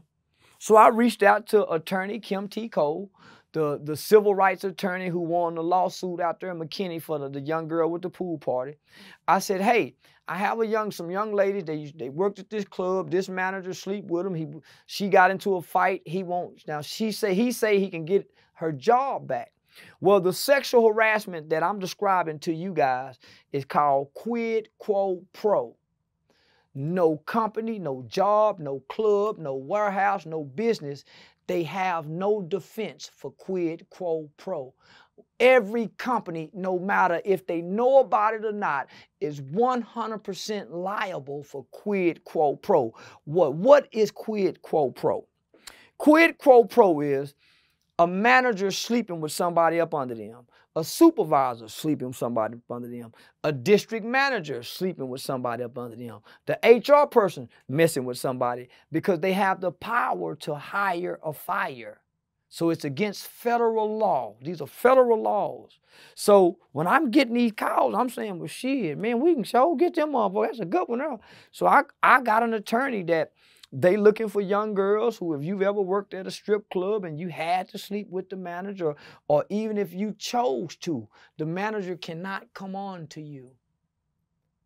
Once he sleep with you, he either got to step down as a manager or he can't fire you. He can no longer be over you. Most young girls at the clubs don't know that. They think it's common to sleep with the manager. They think it's common to sleep with the supervisor at the warehouse. They don't know he can't even come on to you. He can't even send you no text messages asking, can he get your number? You can get them just like that. So, you know, thanks to our video going viral, I am now helping quite a few young ladies that dance at these shake joints that feel like they are subject to the quid quo pro sexual harassment. And it's going to be an easy case. Man. Shout out to Attorney Kim T. Cole, one of the baddest civil rights lawyers in the North Texas area, for real though, square bit. Do these strippers have to break you off, or is this something that you're doing? Well, I would like to ask for a piece of pussy too, but it'd make me, I wouldn't be no better than the manager. Yeah, I want some pussy, but I ain't asking for it, so I just want a little small percentage. I like the money and some pussy, but no. I really don't want no money. I like passing the ball, my nigga. I like being able to show people that you can beat the big guy. You can really beat him. But yeah, they gonna have to give me something. Yeah, let me just quit lying. Yeah, they gotta give me something. Shit, yeah, I want some money. Money or pussy, one or two. I prefer the money. But two of them so goddamn fine, I damn near just take the pussy and be all right without the money. Shit. But yeah, no, I just small percentage, that's all. Well, since we last did an interview, FBG Cash passed away. He was really cool with FBG Durk, really cool with King Yella, Lil J, Famous Dex. He got killed 5 a.m. in the morning in Chicago. The next day, Lil Durk and his crew was online laughing on live, you know, how they do their back and forth thing. I interviewed King Yella. King Yella feels like Lil Durk is leading the youth in the wrong direction, and he calls himself the voice, but he's not voicing anything positive. What's your take on all that? None of them is leading the youth positively.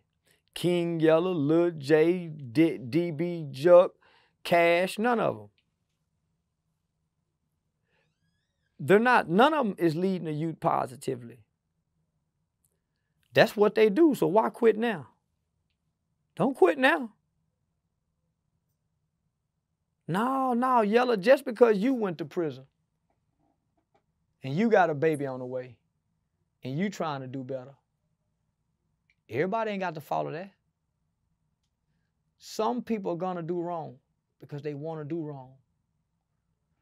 It's some people doing wrong, but they really want to do right. You find the ones that want to do wrong, let them do wrong. Try to grab the ones that's doing right. But Durk is the voice. No matter who agree with it, who disagree with it, Lil Durk is the voice. Because when he go to rapping and singing, all the babies go listen. When King Yella go to rapping, them babies ain't really listening. When FBG Cash rap, them babies ain't listening. When FBG Duck rap, them babies listening. But he dead. So I would have to agree with Lil Durk. He is the voice. Chicago got the torch right now, homie. It's been on the East Coast, jumped to the West Coast, came down south, moved to Atlanta, hit Miami, and goddamn it, it's stuck up here now.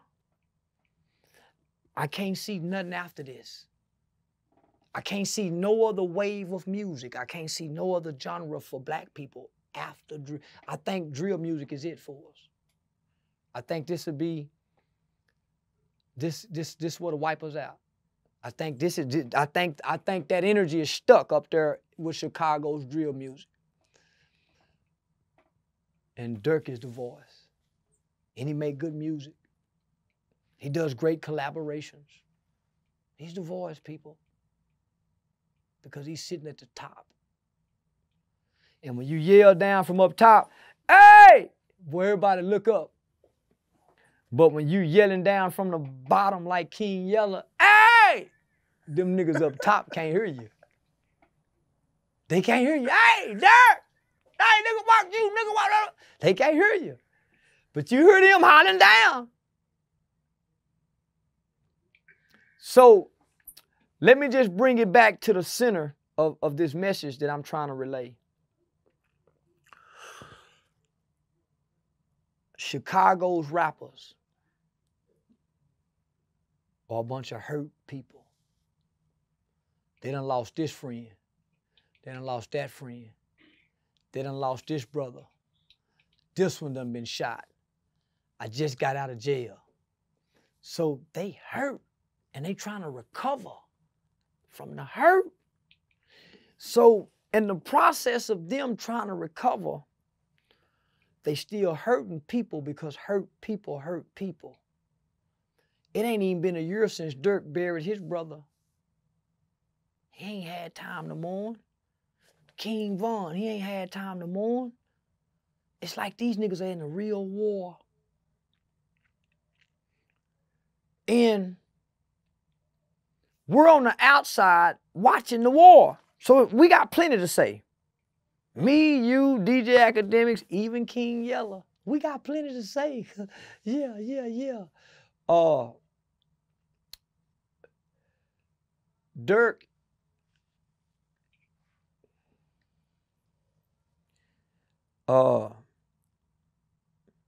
Durk is the face of Chicago. Right now, he the heart of drill music.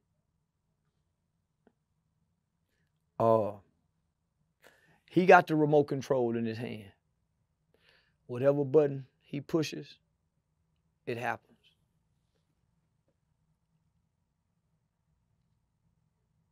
We gotta wait and see what he do going forward. He got a daddy that's high ranking. If he's the voice, what voice is he hearing? Think about this, my nigga. If he's the voice and he's still with the shit, he's still with the celebration of death and my ops, what voice is he hearing to make him be this voice?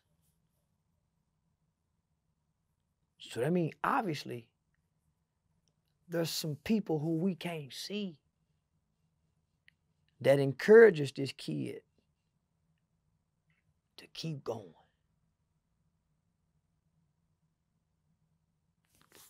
He's the voice. And I understand what Yella is saying.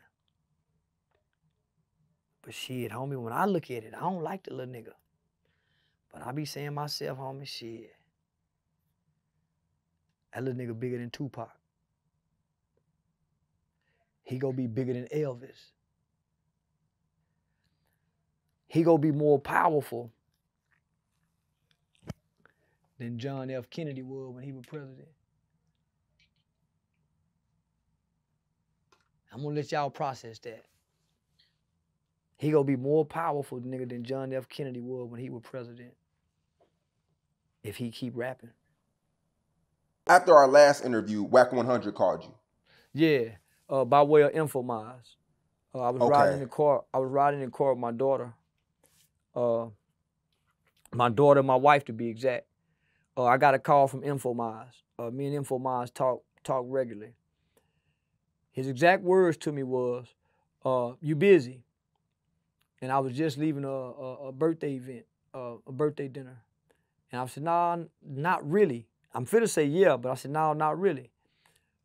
He said, "I got somebody that want to talk to you." He never said whack 100. And this would kind of made me upset with him.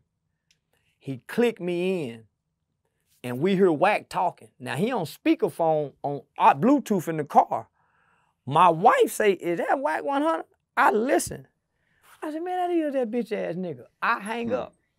I try to call Infomize back, and then I hang up again saying they go think I'm trying to call back, and he go bridge me right in. So when I finally talked to him, I'm like, "Shit, goddamn, my nigga, why you wouldn't, nigga, I don't want to talk to that nigga, homie. Why you wouldn't give me a heads up and say who it was? Why would you say somebody want to talk to me?" He said, "Man, he had a business proposition. Nigga, who want to do business with the devil? Why you want to, nah, homie, why would I want to do business? He done bit everybody. He done got, nah, homie." So I started questioning Infomize. Why would you do that, fam? Nigga, I'm in a call with my wife. You didn't give me no heads up or nothing. You just said somebody. Any other time you'll say, "Hey man, Wack want to talk to you, man. Woo woo woo woo woo." So yeah, it kind of put a strain on us. So Wack 100 went to the internet saying that he didn't call me. Infomize sat there and listened to the nigga say he didn't call me, knowing he didn't call me, but he had Infomize call me. And this was right after the Jay Prince thing with him and Jay Prince.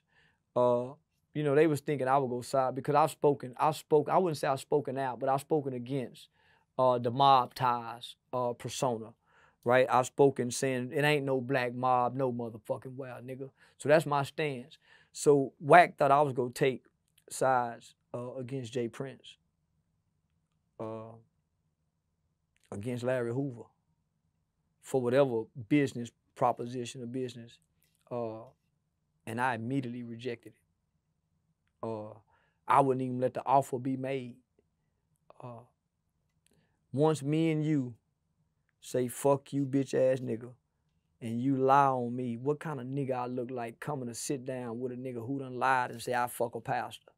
For me to even have a conversation with him. For me to even have a come on, homie. So why would you? So So I really I was supposed to been doing it. We supposed to been releasing a documentary that Infomize been sitting on for a year. We trying to figure out why he's sitting on it. You know, maybe he got. I think he afraid of Wack. Yeah, I think Wack 100 got him afraid. Yeah, so because he got a lot of backlash from the first Clubhouse incident. You know, when they was hollering the band Charleston White. So Wack got online and bullied him, talked to him bad. So I'm saying, man, why would you still be fucking with him, homie?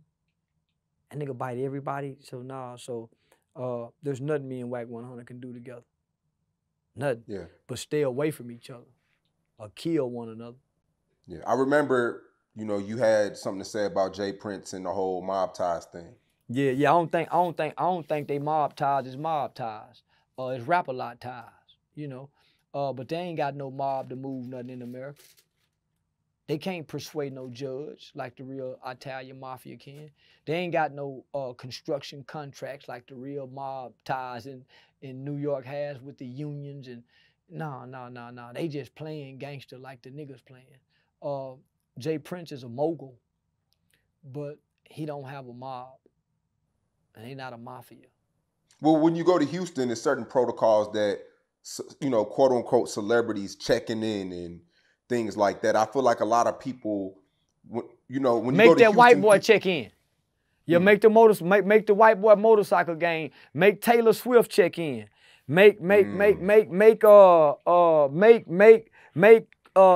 Kardashian check in. What's the white boy name on The Voice? Make every motherfucking body check in. What's the white boy name down here?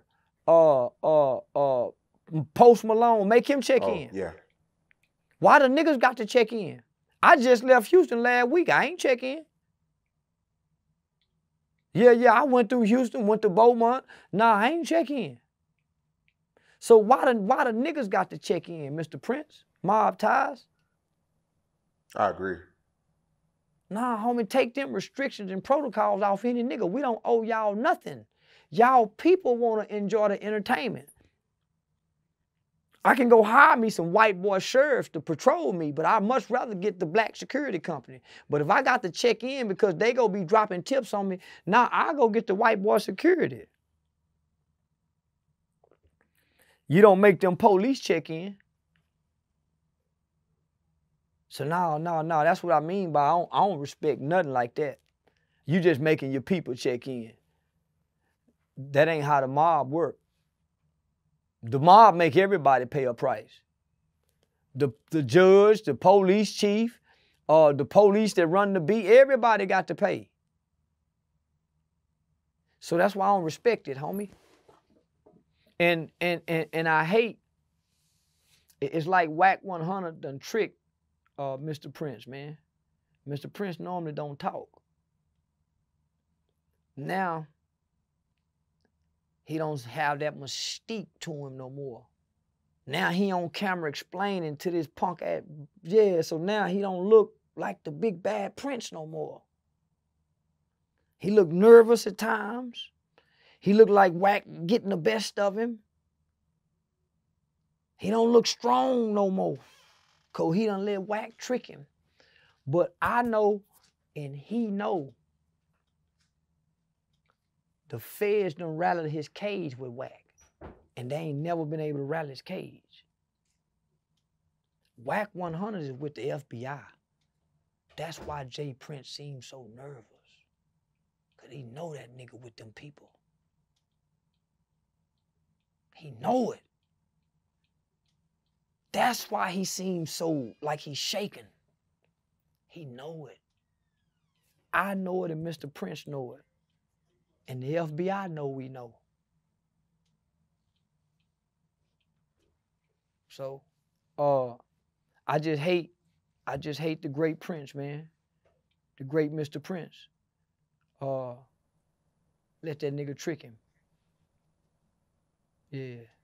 Well, since we last did an interview, FBG Cash passed away. He was really cool with FBG Durk, really cool with King Yella, Lil J, Famous Dex. He got killed 5 a.m. in the morning in Chicago. The next day, Lil Durk and his crew was online, laughing on live, you know, how they do their back and forth thing. I interviewed King Yella. King Yella feels like Lil Durk is leading the youth in the wrong direction, and he calls himself the voice, but he's not voicing anything positive. What's your take on all that? None of them is leading the youth positively. King Yella, Lil J, DB Juck, Cash, none of them. None of them is leading the youth positively. That's what they do, so why quit now? Don't quit now. No, Yella, just because you went to prison and you got a baby on the way and you trying to do better, everybody ain't got to follow that. Some people are gonna do wrong because they want to do wrong. It's some people doing wrong, but they really want to do right. You find the ones that want to do wrong, let them do wrong. Try to grab the ones that's doing right. But Durk is the voice. No matter who agree with it, who disagree with it, Lil Durk is the voice. Because when he go to rapping and singing, all the babies go listen. When King Yella go to rapping, them babies ain't really listening. When FBG Cash rap, them babies ain't listening. When FBG Duck rap, them babies listening. But he dead. So, I would have to agree with Lil Durk. He is the voice. Chicago got the torch right now, homie. It's been on the East Coast, jumped to the West Coast, came down south, moved to Atlanta, hit Miami, And goddamn it, it's stuck up here now. I can't see nothing after this. I can't see no other wave of music. I can't see no other genre for black people after drill. I think drill music is it for us. I think this would be, this would wipe us out. I think this is, I think that energy is stuck up there with Chicago's drill music. And Durk is the voice. And he make good music. He does great collaborations. He's the voice, people. Because he's sitting at the top. And when you yell down from up top, hey, boy, everybody look up.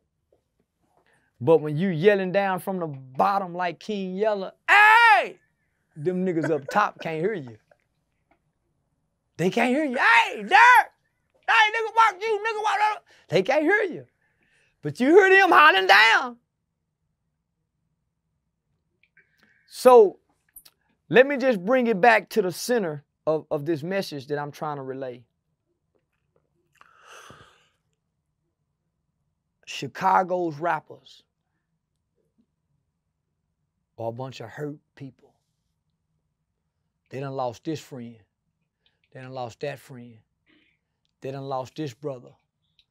This one done been shot. I just got out of jail. So they hurt and they trying to recover from the hurt. So in the process of them trying to recover, they still hurting people because hurt people hurt people. It ain't even been a year since Durk buried his brother. He ain't had time to mourn. King Von, he ain't had time to mourn. It's like these niggas are in a real war. And we're on the outside watching the war. So we got plenty to say.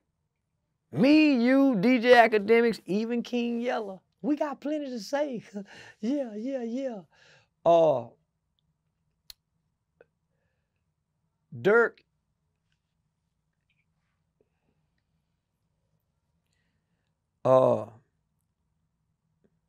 Durk is the face of Chicago.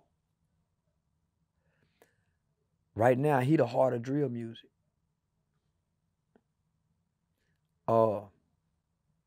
He got the remote control in his hand. Whatever button he pushes, it happens.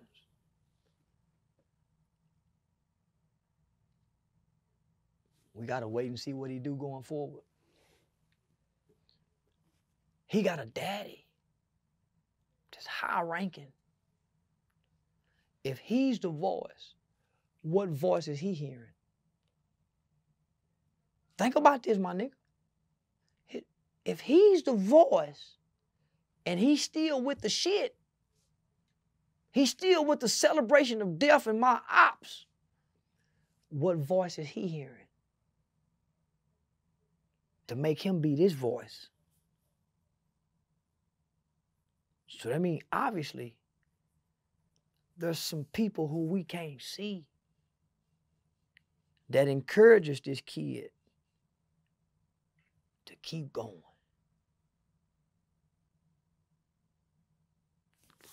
He's the voice.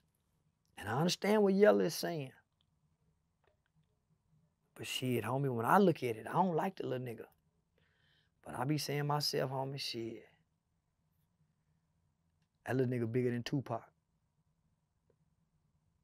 He gonna be bigger than Elvis. He gonna be more powerful than John F. Kennedy was when he was president. I'm gonna let y'all process that.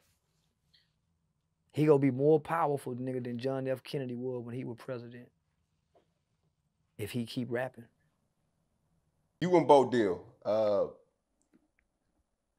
will y'all ever sit down together? I mean, fuck no. I would never take Bo Deal serious. For one, he got a blue check. It's hard to take a gangster nigga serious with a blue check. He got a blue check on Instagram and Facebook. It's hard to take him serious. Then, I didn't know who he was till he spoke on me. Never mentioned him, never nothing till he spoke on me. And he didn't speak on me in the highlight, which I wasn't mad. Once I found out he was a Chicago OG and he got a real reputation, then I wanted to capitalize off the fact that he a real Chicago OG, which is hellified street reputation, that's online talking. So I couldn't wait to disrespect him. Yeah, I couldn't wait to disrespect him. Say, look out, OG, you in my world, nigga. You ain't in the streets. Nah, you in my world. This the internet world. This world I thrive at. So I'm finna do you any kind of way in this world, nigga. Yeah, you can't do nothing to me over here. So you just keep being the OG nigga you is in the streets. But you a weenie online. So that's what I wanted to prove. So once an old nigga like him let me trick him, see, I be expecting to do this with the young niggas, the 20-year-olds and the 30-year-old. When I meet these niggas my age and older and they going back and forth with me knowing the entertainment game, come on, homie. Get your old ass out the way. You playing for likes and views just like me, old ass nigga. That's why he went and put on his shirt that says he was 1986 boxing champ. Went and got the punching doll and put my face on it and did that old slow ass turn like this here. Boom! Man, them slow ass punches, they might be powerful and hard. They too slow, old nigga. Yeah, you ain't got no calisthenics, none of that there. Nah, I'm on that bicycle every day. I can damn near do the splits. Yeah, no, I'm talking about, I'm saying no. Yeah, no, I never sit down with that nigga. But what he not telling y'all is, Mama Duck, man, what's up with your boy, man? Tell him I ain't got no problem. They be plead. King Yellow, the same thing. Come on, Mama Duck, man, tell your boy, man, woo-woo. Man, they plead with Mama Duck. But get online and go to woo-woo. So a lot of time when y'all see me pull back, it's Charleston, you know I love you. It's Mama Duck done called me. And I love Mama Duck to death. So if she call, I say, yes, ma'am. Yes, ma'am, Mama Duck. That's my P. He really good. I'm gonna put it, Charles. He really cool people, Charles. So yeah, so a lot of times, homie, I want these niggas to understand I'm on here bullshitting. Nigga, why you taking me serious? Nigga, I'm putting the gun to the phone. Nigga, I'm trying to get into Hollywood. I'm reenacting President's Day. I'm doing all kind of shit, my nigga. It's called content creation. And once I saw them movie checks, them Murder Pain movie checks, them Tubi television, man, when I saw them $100,000 checks these niggas getting for being in Tubi and Tubi free television, man, I'm trying to go beyond this shit, my nigga. You niggas bullshit. They getting these niggas $100,000, and it's just the first month that the movie out, homie. The second month be like 80,000. I'm saying, man, we tripping chasing these YouTube shit, nigga. So, no. But no, I'll never sit down with them, homie. I think they got more things going on in Chicago to be so focused and want to sit down in what Charleston is saying online. I think it's more things in Chicago that they can give their time, their attention, and their energy to. Because when you look at my channel, it says entertainment and comedy. None of this shit is real. None of it. They get the realness when I get to sit down with Sean Cotton and Sean Cotton asks me a question. I give you my honest opinion. I'm not owning here. I'm giving you my opinion from my character standpoint, if you notice, and then I try to come back and give you my opinion as Charleston's reply as well. So, man, I'm trying to entertain at the end of the day, my nigga. And I'm trying to become one of the greatest entertainers to ever do this shit in our millennial, in our time. Not to cut you off, I watch your shit every day, and sometimes I see stuff that I be like, damn, I don't want Charleston White to get comfortable. Like one day you was at the barbershop on live, and I'm like, what the fuck is this dude doing? Like, because I want to prove to people that when you done what I've done in real life, your people love you. Homie, I dropped my location at the strip club. All it takes is one hater. All it takes is one hater, though. But I'm surrounded by love, so who gonna let the hater get to me? Nigga, from the doorman to the strippers. Say, homie, I'm talking about, nigga, it be strippers literally sitting with their customers and look over and see me stand up. Nah, homie, it's too much love. So I want to show people, I want to show the world, And if I die doing this, so be it. When I'm at Juicy's, I'm being Oak Cliff at the after hour spot, nigga, right next door to Rudy's Chicken at 3 or 4 o'clock in the morning, live. Niggas that I done talked about, the white boy Jen Lee, that used the word nigga, him and his neighborhood buddies in there on Hood Day. I want to show people that nobody really want to hurt me for what I'm saying. Not even you, who claim you will hurt me. Most are just talking. I haven't done anything. I've said something to hurt someone's feelings, but I haven't done anything to hurt nobody. Who gonna hurt me and I ain't hurt nobody? So you can't make me believe, nigga, I'm in danger. If I go to California, yeah, I'm in danger because of their culture. If I go to Chicago, yeah, I'm in danger because of their culture. But if right here in the Dallas-Fort Worth area, your family would have to move if you done something to me. Look, if you had to pick, if the judge was like, Charleston, you got to go to LA or you got to go to Chicago for a month. Which city would you pick? Chicago. Over Cali? Yeah.